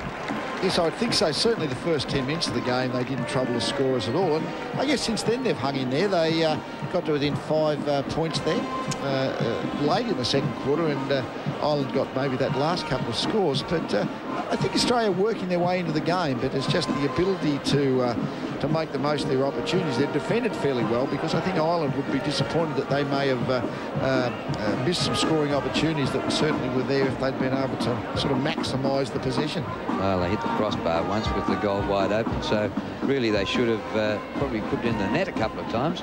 And of course that's a 6-pointer, and that'll be crucial if they start getting a few of those done. Absolutely, but I thought that Andrew Kellaway did very well on the first one from Graham Geraghty. He stopped it well and held on to the ball and came away with it, and that was good for his confidence, and he grew in confidence as the game went on. But Ireland have missed scores definitely, but Australia have kept into the game, and I was impressed by their discipline in that they stuck to the task of not allowing the Irish get the ball away from one player to another in the kick pass, and that was good. And I think they also decided, the Australians, late in that second quarter, that they may be a little bit small up forward, and Justin Leppich seemed to be pushed into that part of the ground. Of course, Michael O'Loughlin and who was the other, Andrew McLeod, were the two-pronged forward line. They weren't getting a lot of the ball. O'Loughlin got hurt early and came off, but I think Justin Leppich has got a great ability to stand there and judge the ball at full height above his head, and he nailed him to mark the ball once there about 10 metres out where he scored. So he scored 2 goals, so that he's been actually Australia's main scorer, and he's only been down there for 5 minutes. Well, Dip, what was the word in the room at half-time? Yeah, good day very much, Drew. I've got Marty Morrison here, who is known here in Ireland as the what? The Little Dipper. The Little Dipper. Thanks to you. You're the boundary rider for all the games of Gaelic football. Absolutely, and hurling, and indeed camogie, and sometimes shinty as well as another game where we play our Scottish counterparts. Now, you were here 2 years ago with a few jars of lemonade together. Listen, just tell us about your thoughts of the first half there. Yeah, I think Ireland are doing quite well from an Irish perspective. We're a little bit surprised that our physical strength is such a factor in this, because normally you're a lot bigger and stronger than us. But so far we're doing well. We have the advantage of obviously playing at home, plus the advantage of knowing what the ball is and the way it feels, and to be able to kick it accurately. And some of the kicks have been surprisingly quite accurate. I think that's probably your disadvantage in the first half. Yes, at the moment, Dermot's not very happy with the way that we've used the ball, because the turnovers as we're trying to find our man. And but at the moment, I think it's a very even game, so. Very even game, and the scoreboard doesn't. Indeed, it shouldn't intimidate the Australians. I think they're very close. I think they should be able to create a lot more goal-scoring opportunities if they develop a better strategy of letting the ball in and opening out what we would call our full forward line out the two corners, because they have the ability, the pace to get in front of their man, get the ball and lay it off to the on-runner coming in. So I think the Australians are very much alive in this game and very possible winners. And terrific atmosphere. We've got marching bands. We had the Vikings out before. Yes, absolutely. I don't know the Vikings, but anyway. And then you're here. And I'm here. Nice to catch up with you, Marty. Okay, nice to meet you again, Dipper. Back to you, Drew. Big Dipper and Little Dipper. Well, it certainly started in a fiery sort of fashion with Jason Ackermanis virtually picking on Peter Canavan in the first minute of the game, put him out of business with a bleeding nose right from the word go. But, well, it didn't get out of hand from there, but it could have. Yeah, well, yes, it got a bit willing, and it's going to be. You've got two teams representing their countries, and they're keen, and every now and again it's enough physical contact in this game that someone might lose their cool, or there might be a little bit of blood spilt, but yeah, I think both players have got back to playing football pretty quickly. Yeah, I think that you need a little bit of spirit like that. You want to get into the game and you want to ensure that you're pumped up for the action, and you know, it just gets out of hand a little bit from time to time, but that's nothing to be critical of, because I think both coaches will want to have had their players really up for the game. And Dermot, in games we've seen before, first test out here 2 years ago, Australia came from nowhere to win by a point, and the draw in Adelaide last year also came from behind to get the draw. You play a 70-minute game. This is an 80-minute game. So Australia have the potential to finish on strongly. Yes, that has been shown in each of the games that we've played in recent years. Ireland are aware of that, and certainly Australia, with that advantage of a higher degree of fitness and certainly the stamina that's required to stick for the 80 minutes, they have shown it and have come back strongly in all of the games. And I think 9 points, 3 3-pointers is nothing at half-time. Lee, that's the way you would have approached it when you were coaching over here 2 years ago. If you're 12 points down with 6 minutes to play, you're still alive and well. Oh, well, you've still got to keep pushing on. But Ireland certainly have been better in the early stage of the game. As you say, Australia mostly have finished on pretty strongly. And as we line up for the start of this second half, Australia have pushed Justin Leppich in to work alongside Andrew McLeod. I think having a little bit of height for the ball that falls into that position 10 to 20 metres out from goal is something that the Australians will try and see if Justin Leppich can give them that. Brad Allen gets us underway for the second half, and a big leap by Crode in the middle, and Australia win the football as it comes down to Brown. He gets it up to the forward line. High tackle on King, but he shrugs it. Goes back to West. Congested forward area. Australians looking for a mark. Here's a snap for goal by James Hearn. It was Blumfield. And he's put it over for 3 points, Justin Blumfield. Good effort. Well, fantastic play by Justin Blumfield there, because all he could see was a forest of players, and he got it over the top of them. Absolute beauty. Now Ireland have the ball at about centre-half back. Up towards midfield. Geraghty. It's Kavlin. And he gets out of Hurd's clutches. Puts the ball forward. Blumfield, a missed tackle. Comes back to Kavlin. Kavlin, can he get it over? He can't get it over Kellaway. Well, good turnover there for the Australians. Hurd now has it and fumbles it at centre-half back. Now, this is what the Australians want. 3 men out near the boundary line, which is what the Irish were doing to Australia in the first half. Giles killed us out there on the wing position. And David King has given away a free kick here. Blues with the umpire. Actually, it was Brett Allen who pinged him. And the free kick will be taken for Ireland by Glenn Ryan. 28-22. Early in the second half. Kick by Ryan. Hurd from behind was in no position to spoil, and that was a terrific mark on the run. Mark taken by Tohill with experience in Australian football. And I think Anthony Tohill would be saying, gee, I'm playing on James Hurd. He's the Essendon Premiership captain, All-Australian captain, and I just killed him. Kick by Tohill, straight as an arrow, right to the goal line. Comes off to Ackermanis. He's in trouble. Ball spills free. Helped by Hardwick. Bradley. Good kick to David King. Drifting down from half forward. Bradley on the run. He'll run all day, the veteran. Out wide he comes to Hurd. The vice-captain and captain combining. Kick by Hurd with plenty of distance, but as we've seen, you give it up when you do that. And Ireland have the footy. Now they don't. An interception was vital there for Australia by Ratton. McLeod with a clean pair of heels. Oh, good save. Sullivan, that was going for a goal. Ball taken by McManaman. And Ireland again, it is a free-flowing game, one end, then the other. Couldn't beat the tackler. West the hand pass into Crode, back to West. West off the left foot. Knocked away from Blumfield and out. Australian ball. Put out by the Irish player outside the goal-scoring area, so then it's a 45-metre kick to Australia. And will be taken by James Hurd. He kicked it longer than most of the Australians today, but often to the opposition, and there's another one.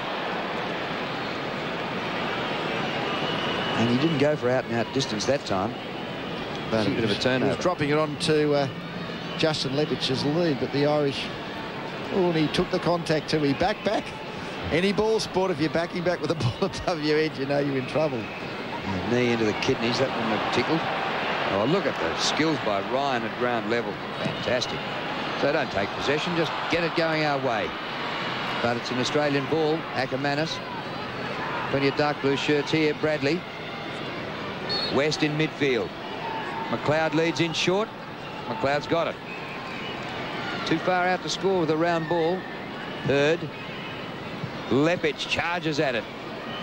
Clears a path. Ryan for Ireland. And good vision. Puts the ball out wide. And Fay just gets the kick away before being bowled over by Bradley. Hardwick, good skills.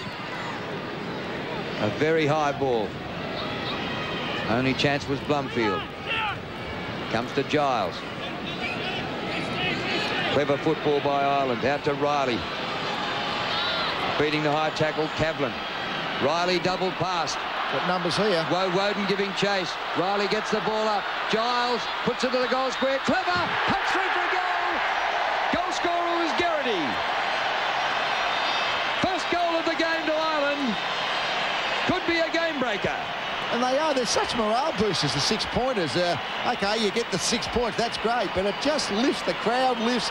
The players lift. And finally, Ireland have been able to make the most. Hasn't been doing a lot, Peter Canavan, being interchanged at the moment, but his ability, just a quick knock on to Geraghty, set up that goal. Terrific handling by the Irish there. Riley did terrific on the run, overlapped a couple of times, but it was the handling in front of goal by Canavan, back to Geraghty. Giles first to Canavan, then to Geraghty, that really made the goal. Terrific handling, terrific score. Crowd buzzing. And here's Geraghty again, putting pressure on, but Australia have the football. Ackermanis with good vision, puts it out wide. Rashudo runs onto it.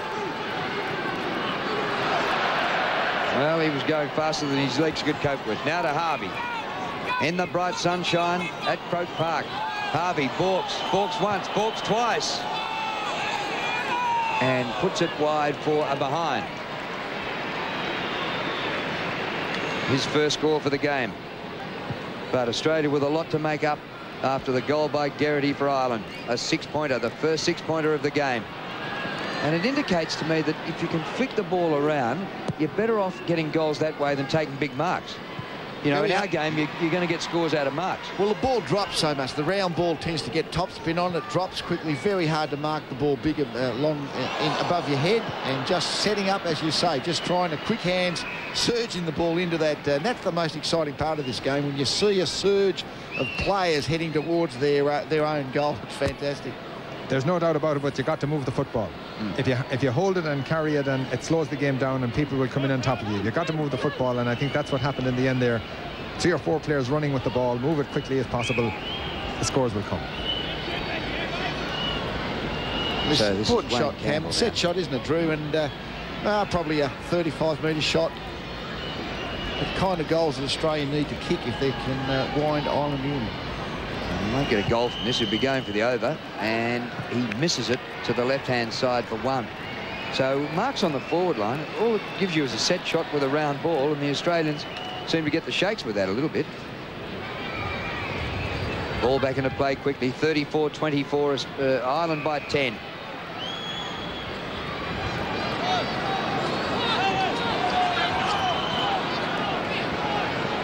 And watch the way Ireland worked this ball, and that was absolutely fantastic there by Canavan, not to take possession but to deflect the ball onto Geraghty, who was running into an open goal.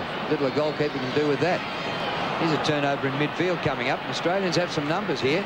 Now, a soccer forward would have been better than Uze trying to pick the ball up, but it still worked out for Australia okay. Krogh up to the forward line. Lepic busts the pack open, doesn't come out with the football.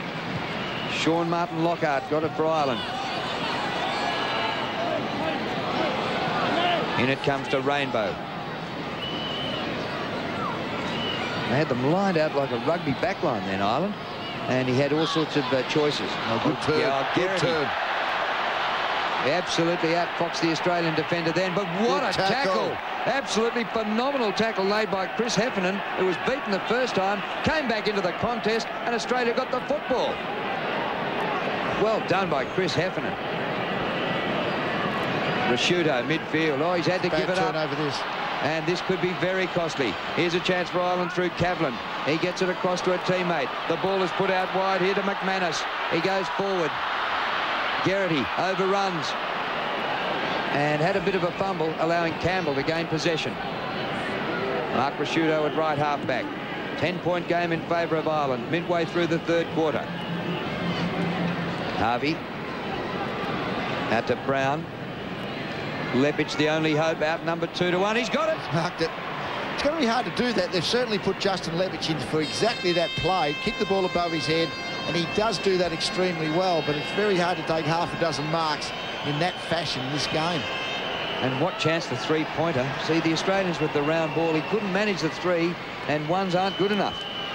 They're very disappointed, Drew, because the way the boys have been trained the last 9 or 10 days out of camp, they've been putting them through the 20-metre mark. But I suppose pressure puts that out of the question now, doesn't it? Here's Giles, who was the Irish captain, very similar to James Hird, really. His father played for Meath. His grandfather played hurling for Meath. So 3 generations for Meath, as Hird is 3 generations of Essendon. Comes back to Giles, one of the stars of Irish football, captaining for the first time in his mid-20s. Well done by Carosella to win possession. Well, Campbell didn't know the pressure was there from behind. Carosella was good at ground level. King. Lepic won out this time with his opponent. Oh, he almost socketed it across to a teammate, Brett Ratton, going past. Giles. Beautiful to Steins. Brian Steins, who was the younger brother of Jim, and got a lot less hair. Along the ground, good hands by McManaman. Steins, in he goes. Steins will get it back. Great chase by Johnson. Rashudo worked his opponent off the ball, allowed Australia to win possession. Ackermanis could have been dangerous, but they've worked it out of defence pretty well. Heffernan to Rowan Smith. Now Australia need to set up, and if they can have enough forwards and flip the ball around like the Irishman did rather than kick long and hope for a mark, that might be the go. This is the fella who can do it. Andy McLeod, watch him go. Turn of speed, bang, but didn't give it enough. Game of inches. Yeah, just needed a bit more. Cormac Sullivan, a good save. courageous mark taken out here by Tohill.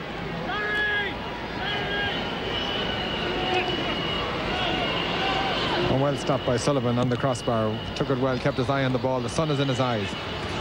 Sorry, that was McManus back there, taking a mark just behind halfway.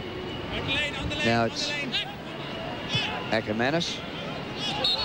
Strategy going on, and players being moved around. Right, Brian McAniff, the manager, and Paddy Clark, the assistant manager, there with the board. Making radio contact down to the men at ground level who can make the changes. Crode punches from behind, but it falls in the path of Ireland. And look at him go. Lockhart goes over the top to Giles. He's punching it. Terrific tackle by Hardwick.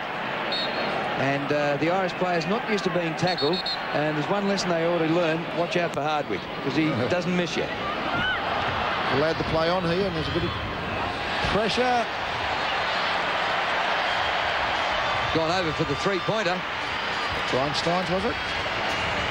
Brian Steins was there in the area. I was looking high at the ball. Yes, yep. It was. Brian Steins gets the 3 points for Ireland there. That's his first score of the game. 37-25, so the Australians' fitness late in the game is going to be a crucial factor, because they sure look like having to come from behind. Rowan Smith, kick goes astray. Tohill. Now Hurd needs to find a teammate. He goes for distance. Leppich is there, and it clears the pack. I'm afraid to say, Lee, I reckon that Hurdy's kicks aren't to the advantage of the side. Well, I think he's trying to kick the ball just with a bit too much distance. So certainly the Australians pre-game, the idea was to hold possession, lessen the length of the kick, but just try and maintain possession. Kicking the ball with distance, that's the kind of kick you need. Just a little controlled one. Lose 10 metres, but kick it in the direction of the teammate. Scott West has it on the forward line. There's nobody there for the Australians, and it makes it pretty easy for Sullivan. Oh, he's put it out. Oh, it's kept in. Great piece of play. And a good mark to Trent Crode. Drew, I've got Jimmy Stein. Jimmy, how do you see the game at the moment? Oh, look, we're winning plenty of possession, but we're just struggling to actually find a target when we bring it in. And then, you know, we're forced to shoot from out far. We're forced to kick it in long. And so we just really got to change the way we need to keep possession and chip it around rather than handballing it when we get in close, because we're just turning it over. Thanks, mate.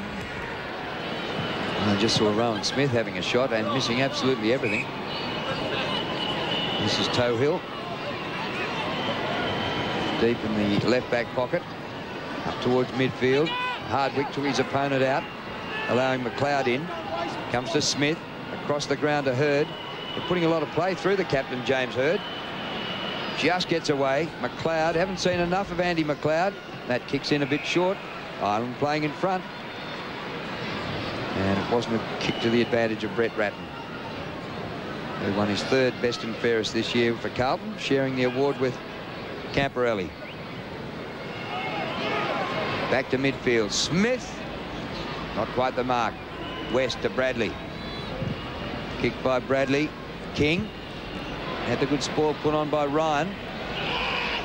And Ryan tackled illegally. Advantage to the Australians. King centres. And that's good play. And now a chance for James Hurd. Now, Drew, you mentioned Craig Bradley there. We played together, Drew, myself and Russell Green and Gerard Healy played together in 1984, and he's still going. Hurd for 3 points, gets them. The silence will tell you it's a 3. And the first score for the Australian captain. Margin back to 9 points. West putting on pressure. Here's a chance for the Australians. Good running here. Johnson puts it to the goal line. A punch will be handy. Oh, great save by Sullivan. Non-stop action at both ends of the ground. 37-28 in favour of Ireland in the third quarter. 4.5 minutes to go to three-quarter time. Smith turning his opponent inside out. Through Hurd it goes to David King. Kick by King. Leppich charges at it. His opponent hits the deck. Lepper hasn't got the ball, though. Ireland out of defence. Woden from behind, the Brownlow medalist. It comes to McLeod. I'm looking forward to him really showing some skills. That's terrific by McLeod to Leppich. Certainly in control of the game at the moment, the Australians. They're behind on the scoreboard, but they're last 5 minutes of the game, they've really pretty much monopolised possession. And that's what they want to do, Lee, from the centre. They just want to chip in until they find that loose man, at least have a shot for a three-pointer. And the Irish have found great difficulty in trying to get the ball past the halfway line. Australia have been working very hard right across the field and getting a nice ball in. Well kicked. And the shot for goal is over for a three-pointer. So Justin Lepage has scored 10 points for the game to be easily Australia's highest scorer. And he started the game in defence. So they're within 6 points now, the Australians. So the only difference between the sides is the goal scored by Ireland in this term by Geraghty. So not much of a margin in the game at all with 3 minutes remaining to three-quarter time. Cullen pops it over the top to McGrain. Toe heels kick, misses Giles. It comes to Campbell. Look at Lepage again. Yes, it's worked quite well. I think the Australians went for more agility early in their deep in their forward line, but Justin Lepage going there is just giving them a player who's got a chance of marking the ball when it does come in a little bit higher. Dermot Brereton pacing the sideline, and Lepage gets another three-pointer. Australia right back in this game now. It's been like the tortoise and the hare. Ireland led 12-0 at one stage, and now 3 points in it. I think Australia didn't allow Ireland to get any kick in at all, so to slow up the game, get the mark and slow the game and start. It was hand pass all the time, great pressure. This is the first time they have been past the halfway line in 4 minutes. Geraghty, the goal scorer, he's the only player to get the ball in the net today in this game for a six-pointer. Steins, Ireland looking dangerous again. Steins off the left, unerringly to goal, over for 3 points. His second three-pointer of this third quarter, a steadier for Ireland. Under 2 minutes left, 6 points the margin in favour of the home side. The Australians really working the interchange bench. About 2 minutes ago, they made 5 changes at one time. Ball put out in front of David King. Got a bit of room.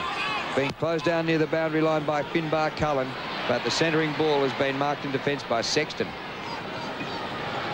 Brown chasing hard as the goalkeeper comes off his line. Steins handles for himself. That's great play. Just experience in the game. Oh, look at Hardwick. Magnificent play. He is hard as nails. Campbell down the line. Australia 2-1 in numbers here. Harvey takes the mark. Brent Harvey centres the ball. It's over the head of Lepage and all Ireland behind him. He's been asked to do a lot, Justin Lepage. He's playing almost the role of Wayne Carey for North Melbourne. Yeah, they do. They do extremely good job, the Irish defenders, of getting back to block up that area, what you'd call the hot spot. They're 20 metres out from goal position. They're getting extra numbers back there when the ball tends to float in. That extra Irish player is taking possession, but they're having trouble getting it a long way from the Australian goal just at the moment, Dermot. Absolutely they are, and they're working the kick pretty well there, but in the 5 or 7 minutes before that, Australia were making them hand pass the ball, and then of course when you get possession from the hand pass, you've got to move it, and it wasn't good. Just 20 seconds remaining in the third quarter, and you'd have to give Australia a chance of coming from behind and pinching it in the last, because in the past they've shown they can finish on strongly. Well, it's nearly a jump ball. Who's taken that mark? It is a jump ball, I think, that they're playing. And the crowd counting down the clock. That'll probably be the end of the action. Although Brett Allen does get his ball up away. Comes to Caracella. The siren beats him as Caracella's shot was away to the right anyway. Well, it was a comeback of great proportion by Australia after Ireland got the first goal of the match in that third quarter to Geraghty. There's the goal scorer. And so at three-quarter time, it's 1 goal only in the game to Ireland. And as usual often happens, it's 16 scoring shots to Australia, but only 15 to Ireland, but Ireland are in front, just scoring better. Yeah, all right, Wolfie, yeah. Going for 4 or 5. So it's 1 goal, 10 overs and 4 behinds to 9 overs and 7 behinds at three-quarter time.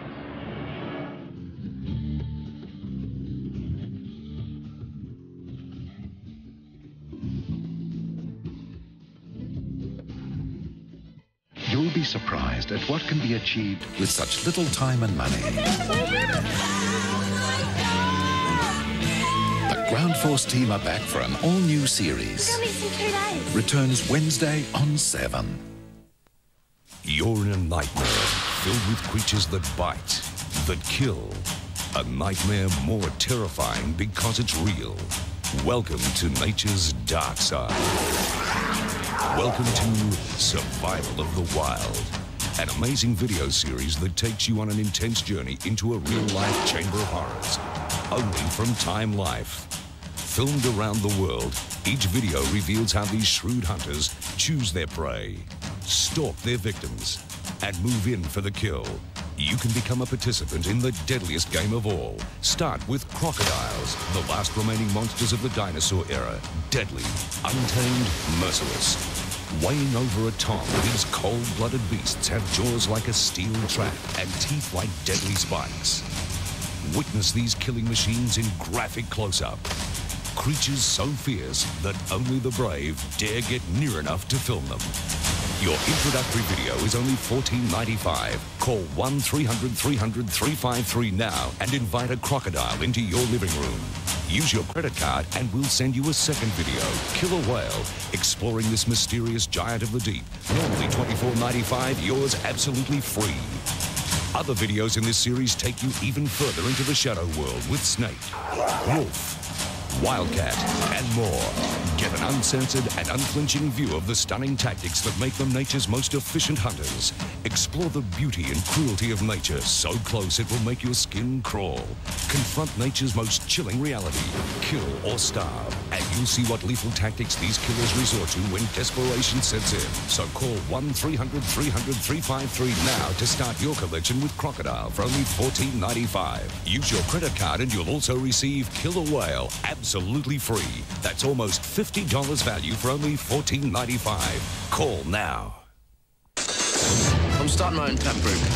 Have you got any idea what it takes to put on a show? We're going to rehearse this thing or what? Bootman is fresh, fabulous, foot-stomping fun from the creator of Tap Dogs. Bootman.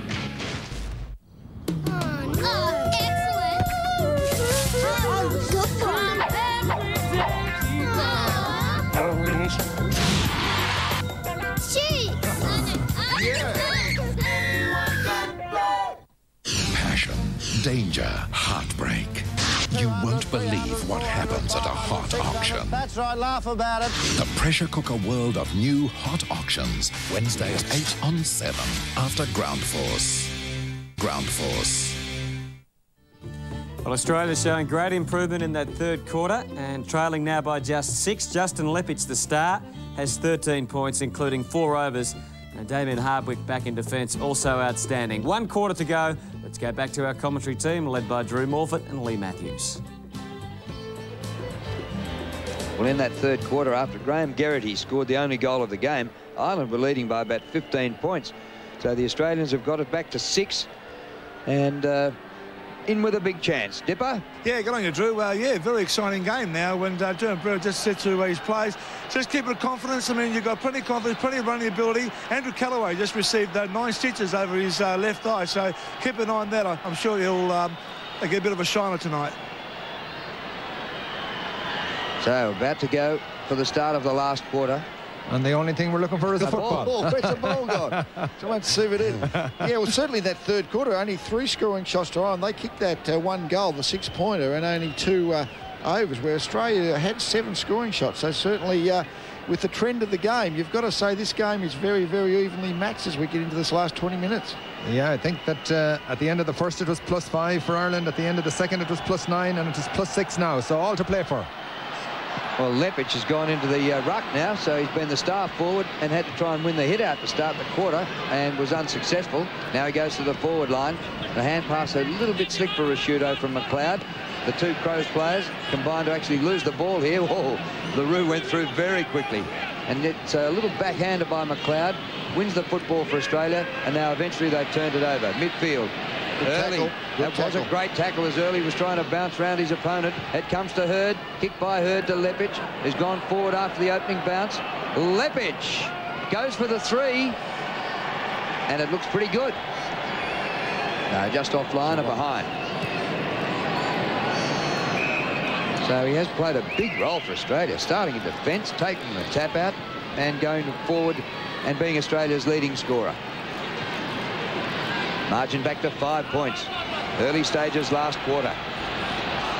Well, he's done it again, Canavan, just tapping the ball out. And now the shot by Daly is offline, and Kellaway makes sure that there's no false signal here. He said, that's missed, that's missed. And he was right. They agree with him. It is a behind. 1 point. Daly, 4 points for the game.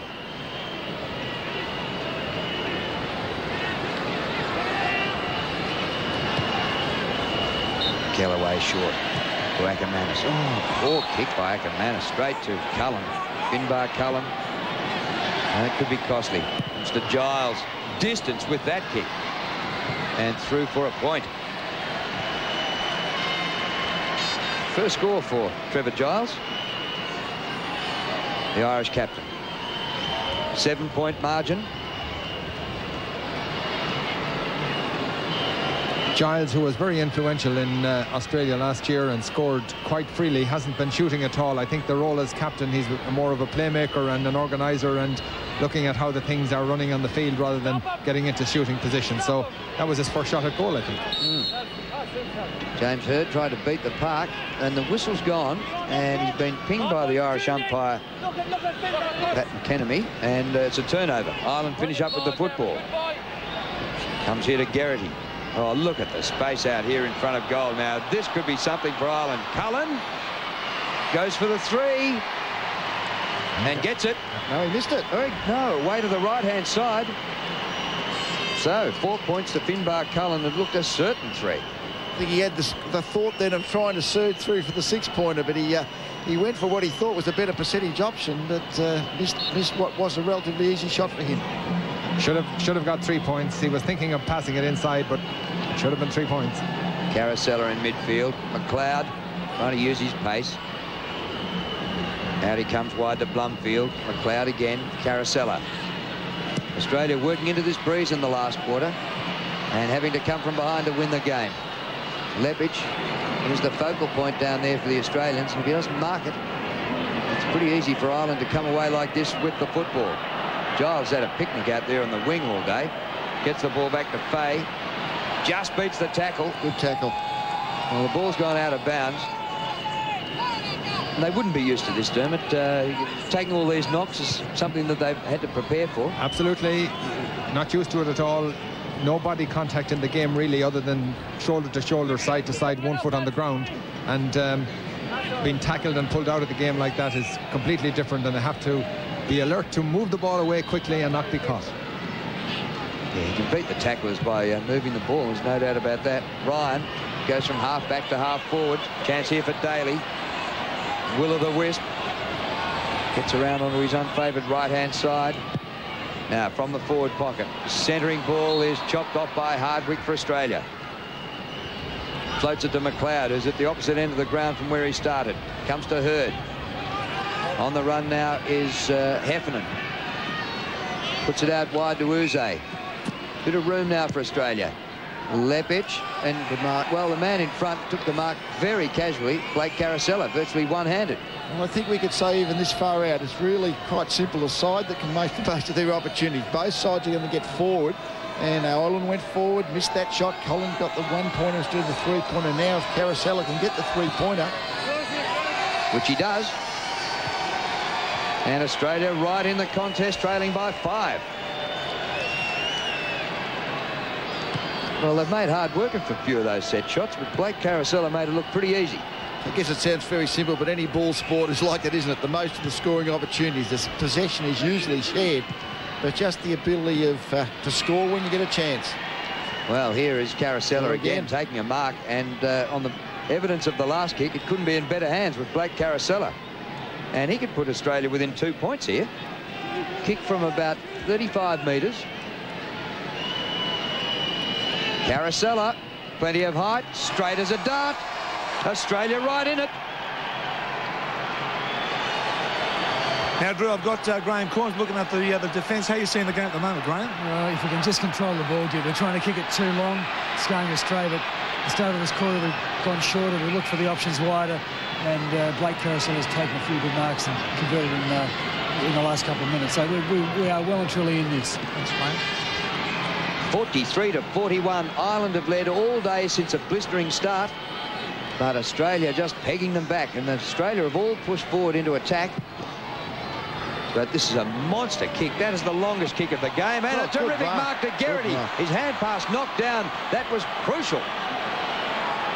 Fantastic play by Chris Heffernan after he was beaten for the mark, and then he blocked the hand pass, and the turnover could set something up here for Australia. The hand pass out in front of West. He couldn't reach it in time. Now Australia a chance. Ball on the ground. They've got it. Centering ball. Leppich, good hands. Ridden into the ground. Play on, says the umpire. Ireland come away with it through Ryan. Daly, back to Ryan. Brilliant handballing through the middle of the park. They're through here. Oh, look at the support.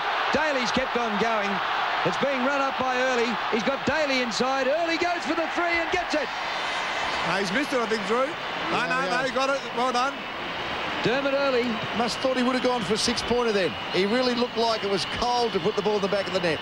Yeah, I think that came too close to goal. Canavan was with him, thought he was going to give it to him, and in the end, the only option on was to tap it over the bar.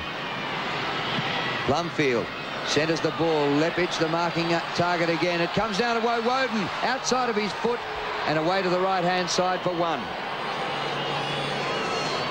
First score for the Brownlow medalist. 4 points the margin. Ireland in front.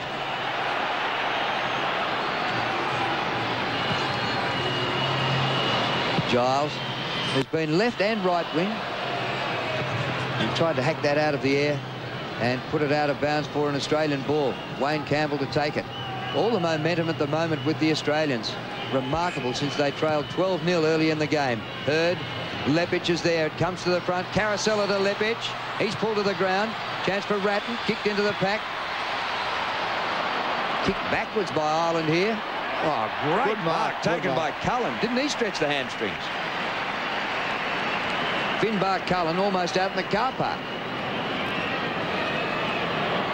Kept his eye on the ball that time. Well done, Finbar Cullen. Good mark.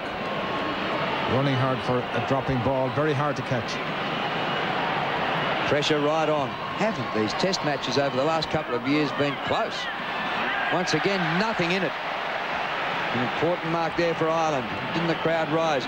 We had a crowd figure given to us earlier, 38,160. Phenomenal crowd, considering yesterday they were here for the replay of the All-Ireland final.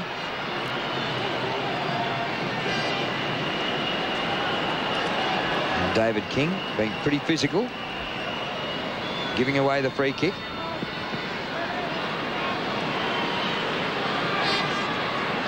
Now Daly, 46-42. Oh, Tohill got hands to it but couldn't take the mark. Australia have the football. Scott West. Good running by Craig Bradley. We've been saying that for about 17 years. David King. Not too sure. Hurd. A few of the players having a bit of a blow at the moment. Blumfield. The Australians have used the interchange bench more than Ireland, and they might be just a little fresher at the end. Well, we've got 10.5 minutes to find out. Blumfield. Good chase by the Irish defence. Woden pops it into the hot spot. Carousel, the man of the moment. Does read the flight of the ball, whether it's the oval Australian ball he's used to or the round international rules ball. He's just got a great ability to judge the flight in the air, see it dropping short, get there. Third really good mark in this final term. Great view of this, and a perfect kick by Blake Carousel.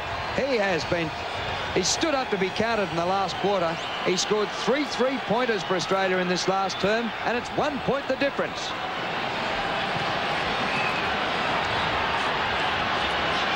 So Carousel's personal tally is 13 points in the game. Leppich is 14. The crowd absolutely rising to fever pitch here at the moment with 9.5 minutes to go. Ireland under siege. Leppich, the hand pass away. Johnson, hand pass behind Hurd, but he's got a bit of time.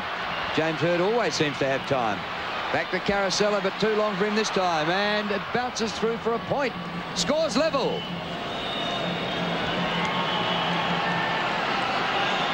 46-45. 46 all. Scores level. 9 minutes, 10 seconds left on the clock. It's as close as Australia have been. Trailed all day. It's good pressure. That's what they need now, boys. Well, McLeod, is it a play-on situation? No, it's no score. Umpire Brett Allen had blown the whistle. And Dermot Brereton sending out Russell Green to deliver a message. It was a holding the ball call, wasn't it? Was it? Yes, I think it was a holding the ball call, and it's a free kick to Australia and a chance to take the lead for the first time in the game. Craig Bradley leaves it to Caracella. Well, Blake Caracella has been a star in this last quarter with 9 personal points. Australia had come from 6 behind to level the scores. Caracella to put Australia in front for the first time. Well, he has, but only by a point. Australia lead by 1.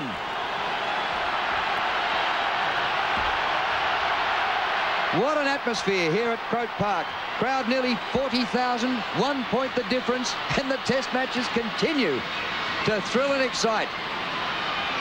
That ball skewed away from Caracella with a spin on it. Grabbed by Johnson, now to West. Wide to Hurd. He's got Crode in support. Very high ball. Leppich is there for the mark. Gloved hands go up everywhere. McLeod! McLeod breaks free. Back to Leppich. Leppich for 3. He's got it! Australia by 4 points. It was really good play to keep the ball in control on the 25-metre mark there by Australia, which allowed them to set up that shot. Yeah, great evasion, wasn't it, by Andrew McLeod. The ability just to hold possession, knock off the tackle. Australia really finishing strong. Crode gets one more. A point to Trent Crode, his second point of the game. Well, 51-46. These games are remarkable, aren't they, David? Oh. High tackle, Australia's ball. I think the use of the interchange bench has been crucial here. The Australians must have used 50 interchanges, and they're fresher. They picked the side basically with their half a dozen, or their 5 interchange, but their 5 main midfield running players automatically interchanging with 5 on the bench, just so they had a fresh play all the time. Caracella nearly held it long enough. Giles pulled off his kick. Toehill gets it to ground level. Ryan gets the hand pass going. Listen to the crowd rise as Ireland have a chance. They haven't been in attack too often. The hand pass comes out wide to Finbar Cullen. Cullen puts it over to Geraghty. He runs into trouble with Hardwick. That is big trouble. You're holding the ball. And Geraghty and Hardwick wanting to go on with it.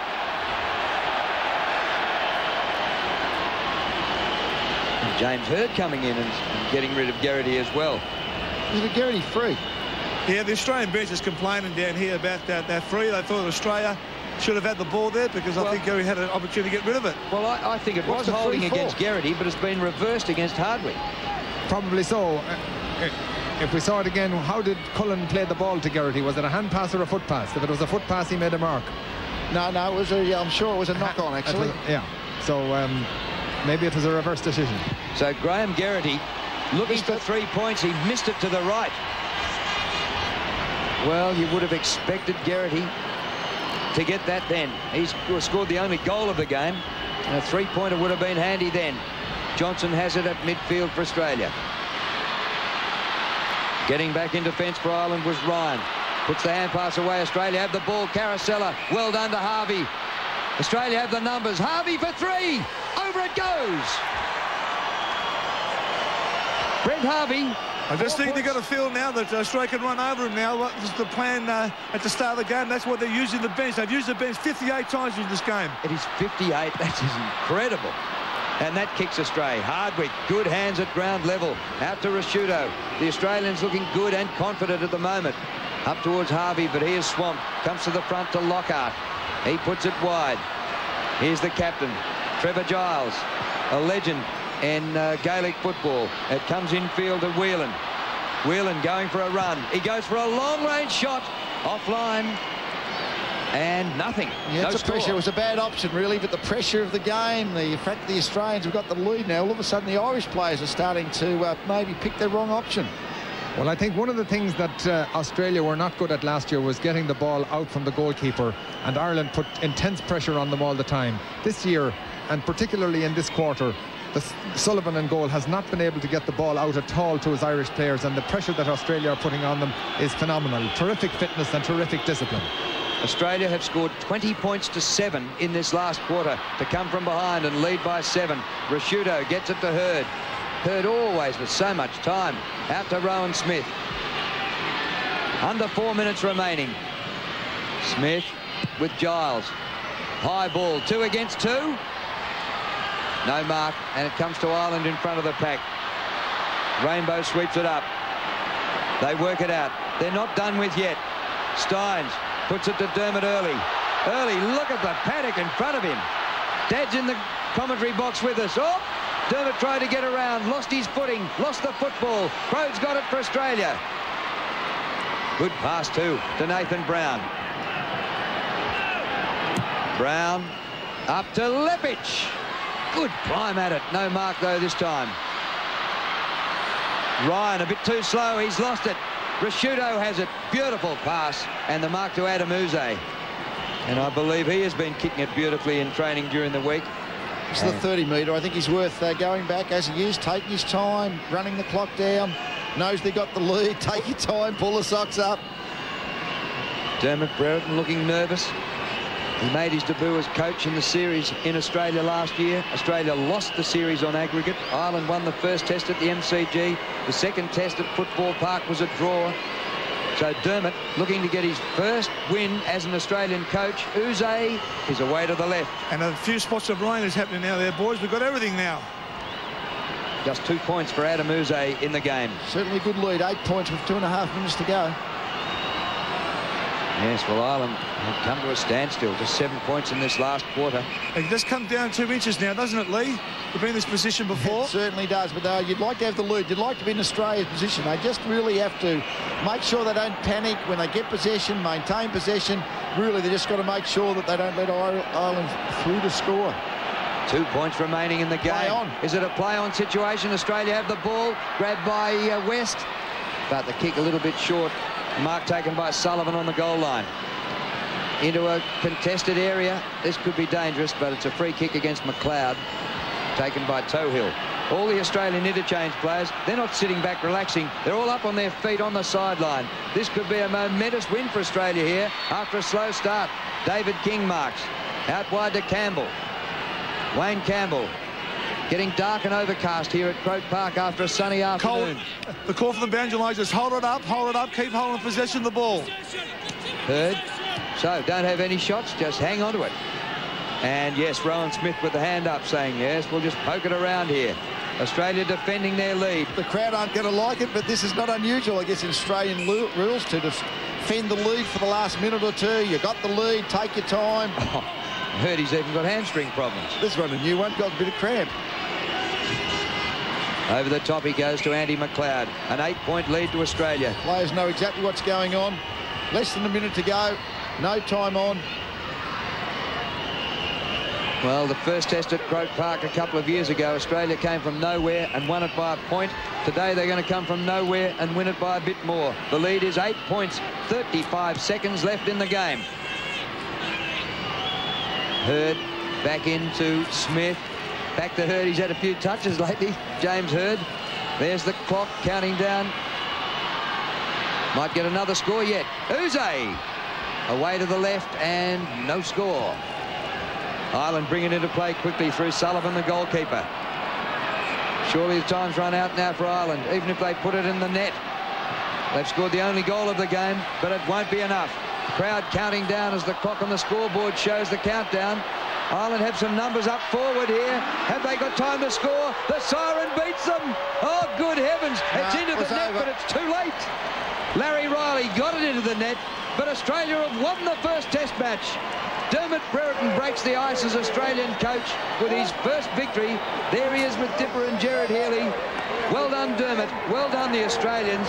And as we thought, Australia outlasted Ireland. The last 10 minutes crucial. Well, familiar scenes. 2 years ago, certainly Australia came from behind. It was much later in the game, won by a solitary point. But this is just a fantastic feeling. These Australian players together representing their country on foreign soil and getting home and winning. And it's just a fantastic moment for those guys. I done a lot of things in footy and a lot of great memories, but 2 years ago in this exact circumstance, one of the highlights of my football life, I think, when we actually were able to win the first test in 1998. Well, I think that you can see the reaction from the Australians with the way they've come into the huddle in the middle of the field. They're absolutely delighted, and you must say that they absolutely deserve the victory, because even though they were behind by 5 in the first quarter, 9 at half-time and 6 in the second quarter, they were always in the game, they were always moving well, and in the last quarter they played exceptional football, putting fierce pressure on Ireland and making sure that Ireland turned the ball over, and they deserved to win the game. A terrific game. 38,000 today, 58,000 next week. Yeah, certainly. I think next week. Yeah, one of the Australian concerns is that having a lot of their players not having played for quite a while, with the end of the AFL season being, well, 4 weeks ago, the grand final, a bit over that, and then a lot of the players hadn't played for 8 or 10 weeks, that Ireland may have been a little bit fitter, but certainly the Australians' ability to run hard, I think, is a credit to the professionalism of these guys, that they've looked after themselves so well since their AFL commitments are finished.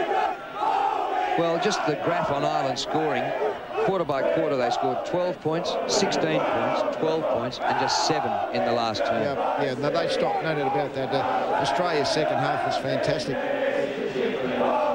Well, here's a song out on the ground. Let's listen to them.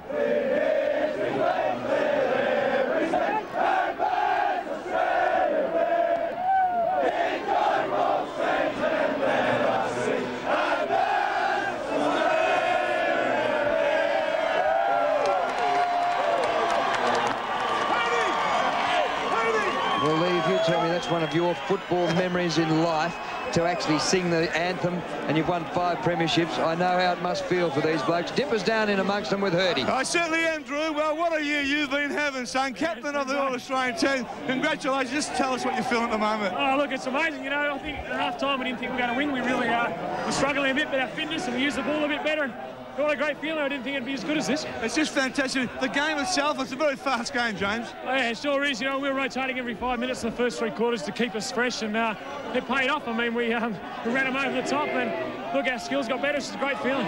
Just take a breather now. I mean, the game itself, we've been here for about 3 or 4 days. It's a terrific country to come and visit. But the first win was very, very important for us. Yeah, look, it was important. I think we're going to have a good time now, Dipper. You know, we can relax for a couple of days, have a few drinks, and think about the next game. But, gee, it's going to be a good night tonight, I'll tell you what. Good on you, mate. James O'Hurd, they call him over here. Oh, well done, Dipper. Well, what a scoreline. It was 55 points to 47 at the end, an 8-point win to the Australians, and it's raining pretty heavily now just after the finish. If Dipper's still down there, Michael O'Loughlin went off the field, Dip. If you're still on, just, I guess, for the Swan supporters maybe back in Australia, has he done anything of any nature to himself? Obviously, Dipper's not there. No. He's joining the celebration, Drew. So it's been Australia by 8 points, and we'll take a short break from Croke Park.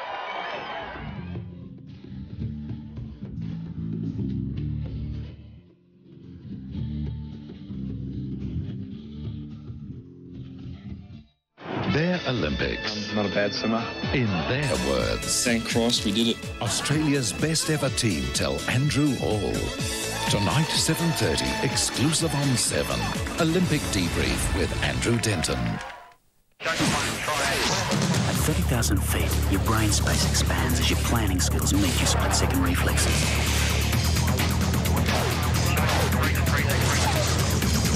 At 2,000 feet, your management skills kick in while you juggle a billion things at once.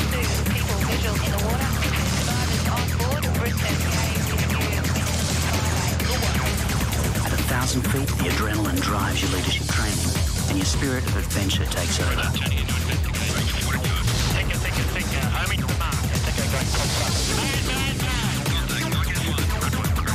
At tree level, you just have to rely on guts and determination.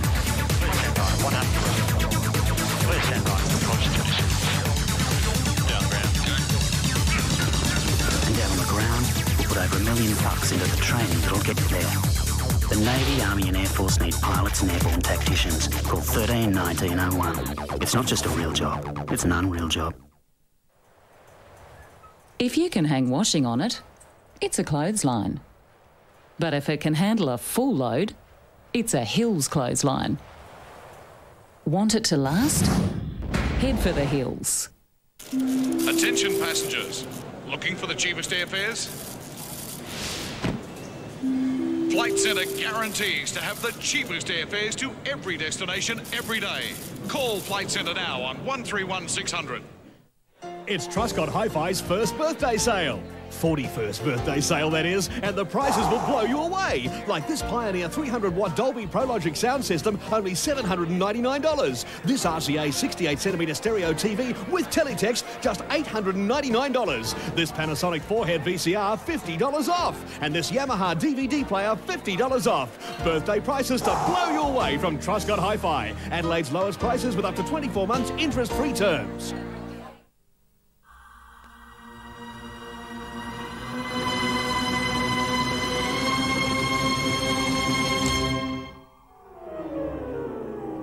Gas, the ultimate in cooking control. Okay, listeners, we got big news. Call now and get Foxtel installed for half price. Yes, half price. What are you waiting for? Foxtel Connection has dropped to half price only in October, so call 131 999 now. Tuesday, 9:30 after All Saints, you'll meet all the sinners. And very soon you'll be caring for people you'd never believe you would. The new series, Bad Girls, Tuesday, 9:30 on 7. What about that? I'm sure you'll agree it was worth waiting up to watch. Australia defeating Ireland 55-47 by 8 points, coming from behind, 6 points behind at three-quarter time. Let's go back now and revisit some of the highlights of the second half.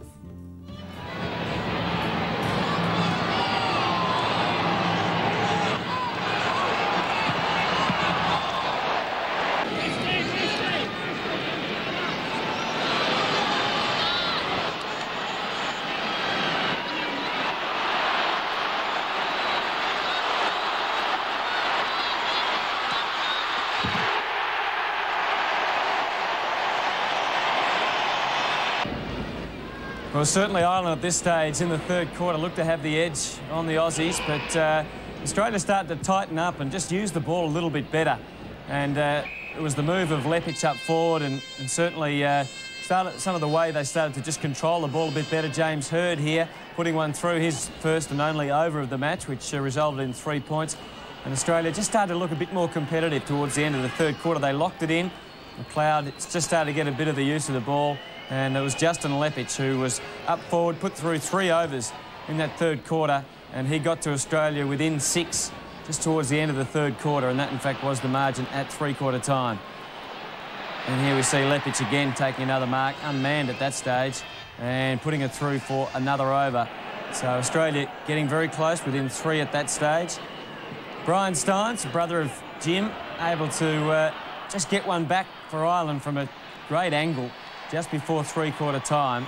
So the score at three-quarter time was 40-34 into the last quarter, and the move of Blake Carosella, who did a few things early, but then was fairly quiet, and his last quarter was sensational.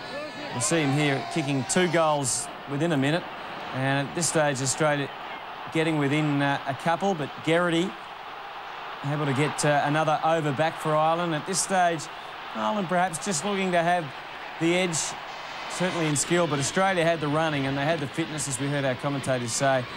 Rotated their bench all the way through the match. And here's Blake Carosella again. He ended up with 14 points and 4 overs for the match.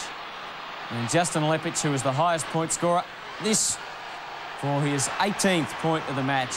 And Australia in front, and Brent Harvey it was who sealed the match. So here we see Brent Harvey and putting it through for an over, and Australia wasn't going to be beaten after that. So there's the final score. No goals, no 6-pointers for Australia, but 14 overs, 13 behinds, and 55, as I said, Lepic 18, Carosella 14, the highest point scorers. 1 goal for Ireland, 11 overs, 8 behinds, 47 points.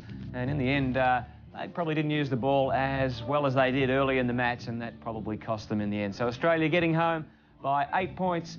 We'll take a break and come back with more from Croke Park.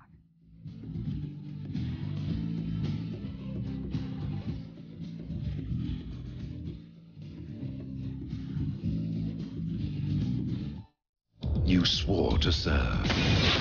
But who'll risk their life for you? Steve, no! You swore to protect. Put the gun down. Who do you trust to save you? The men and women of City Central. Everyday people helping each other survive one hell of a job. City Central, the most rewarding police drama since The Bill. Premieres Wednesday on 7 after Blue Heelers. You keep coming back. No one knows Simpson like the people that keep voting. Simpson Top Load Encore, Enduro and Esprit heavy-duty washers are built tough, yet they're gentle on your clothes. Come back for interest-free terms on Simpson heavy-duty washers. I'll be back. You'll always buy Simpson better at Bowden's. Keith Bowden Electrical. You keep coming back. South Road, St Mary. Keep coming back. Come on. Come on. School's out for a snow day. Hi, Hal. Hey, look out! And anything can happen. Principal Weaver, catch!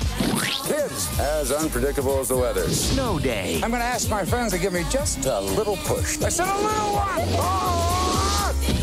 Now showing at cinemas everywhere. How many people did you have under you? I see you have a firm grasp of figures.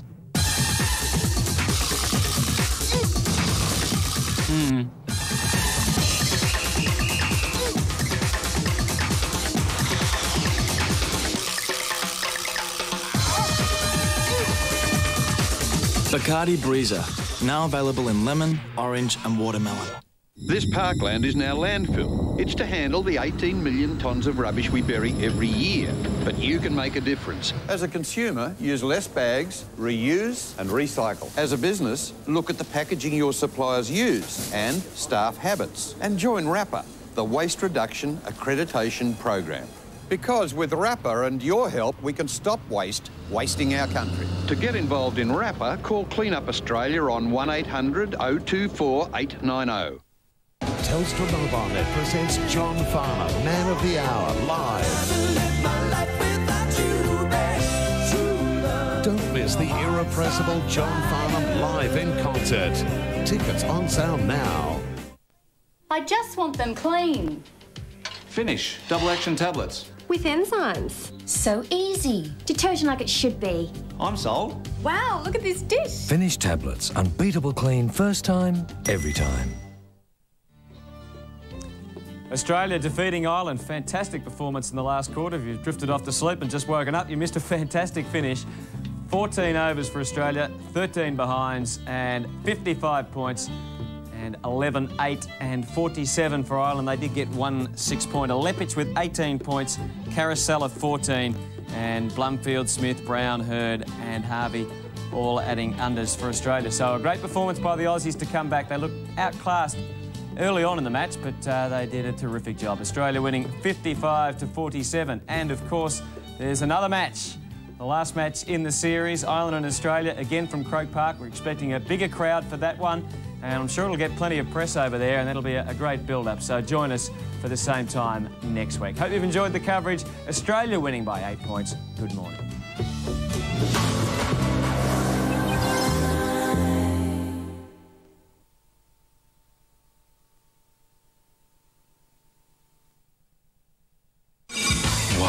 Is their patient determined to take his last breath? No treatment. There is no need for him to die. As the truth unravels. There's some things about him that just don't add up. Get ready for a heart-stopper.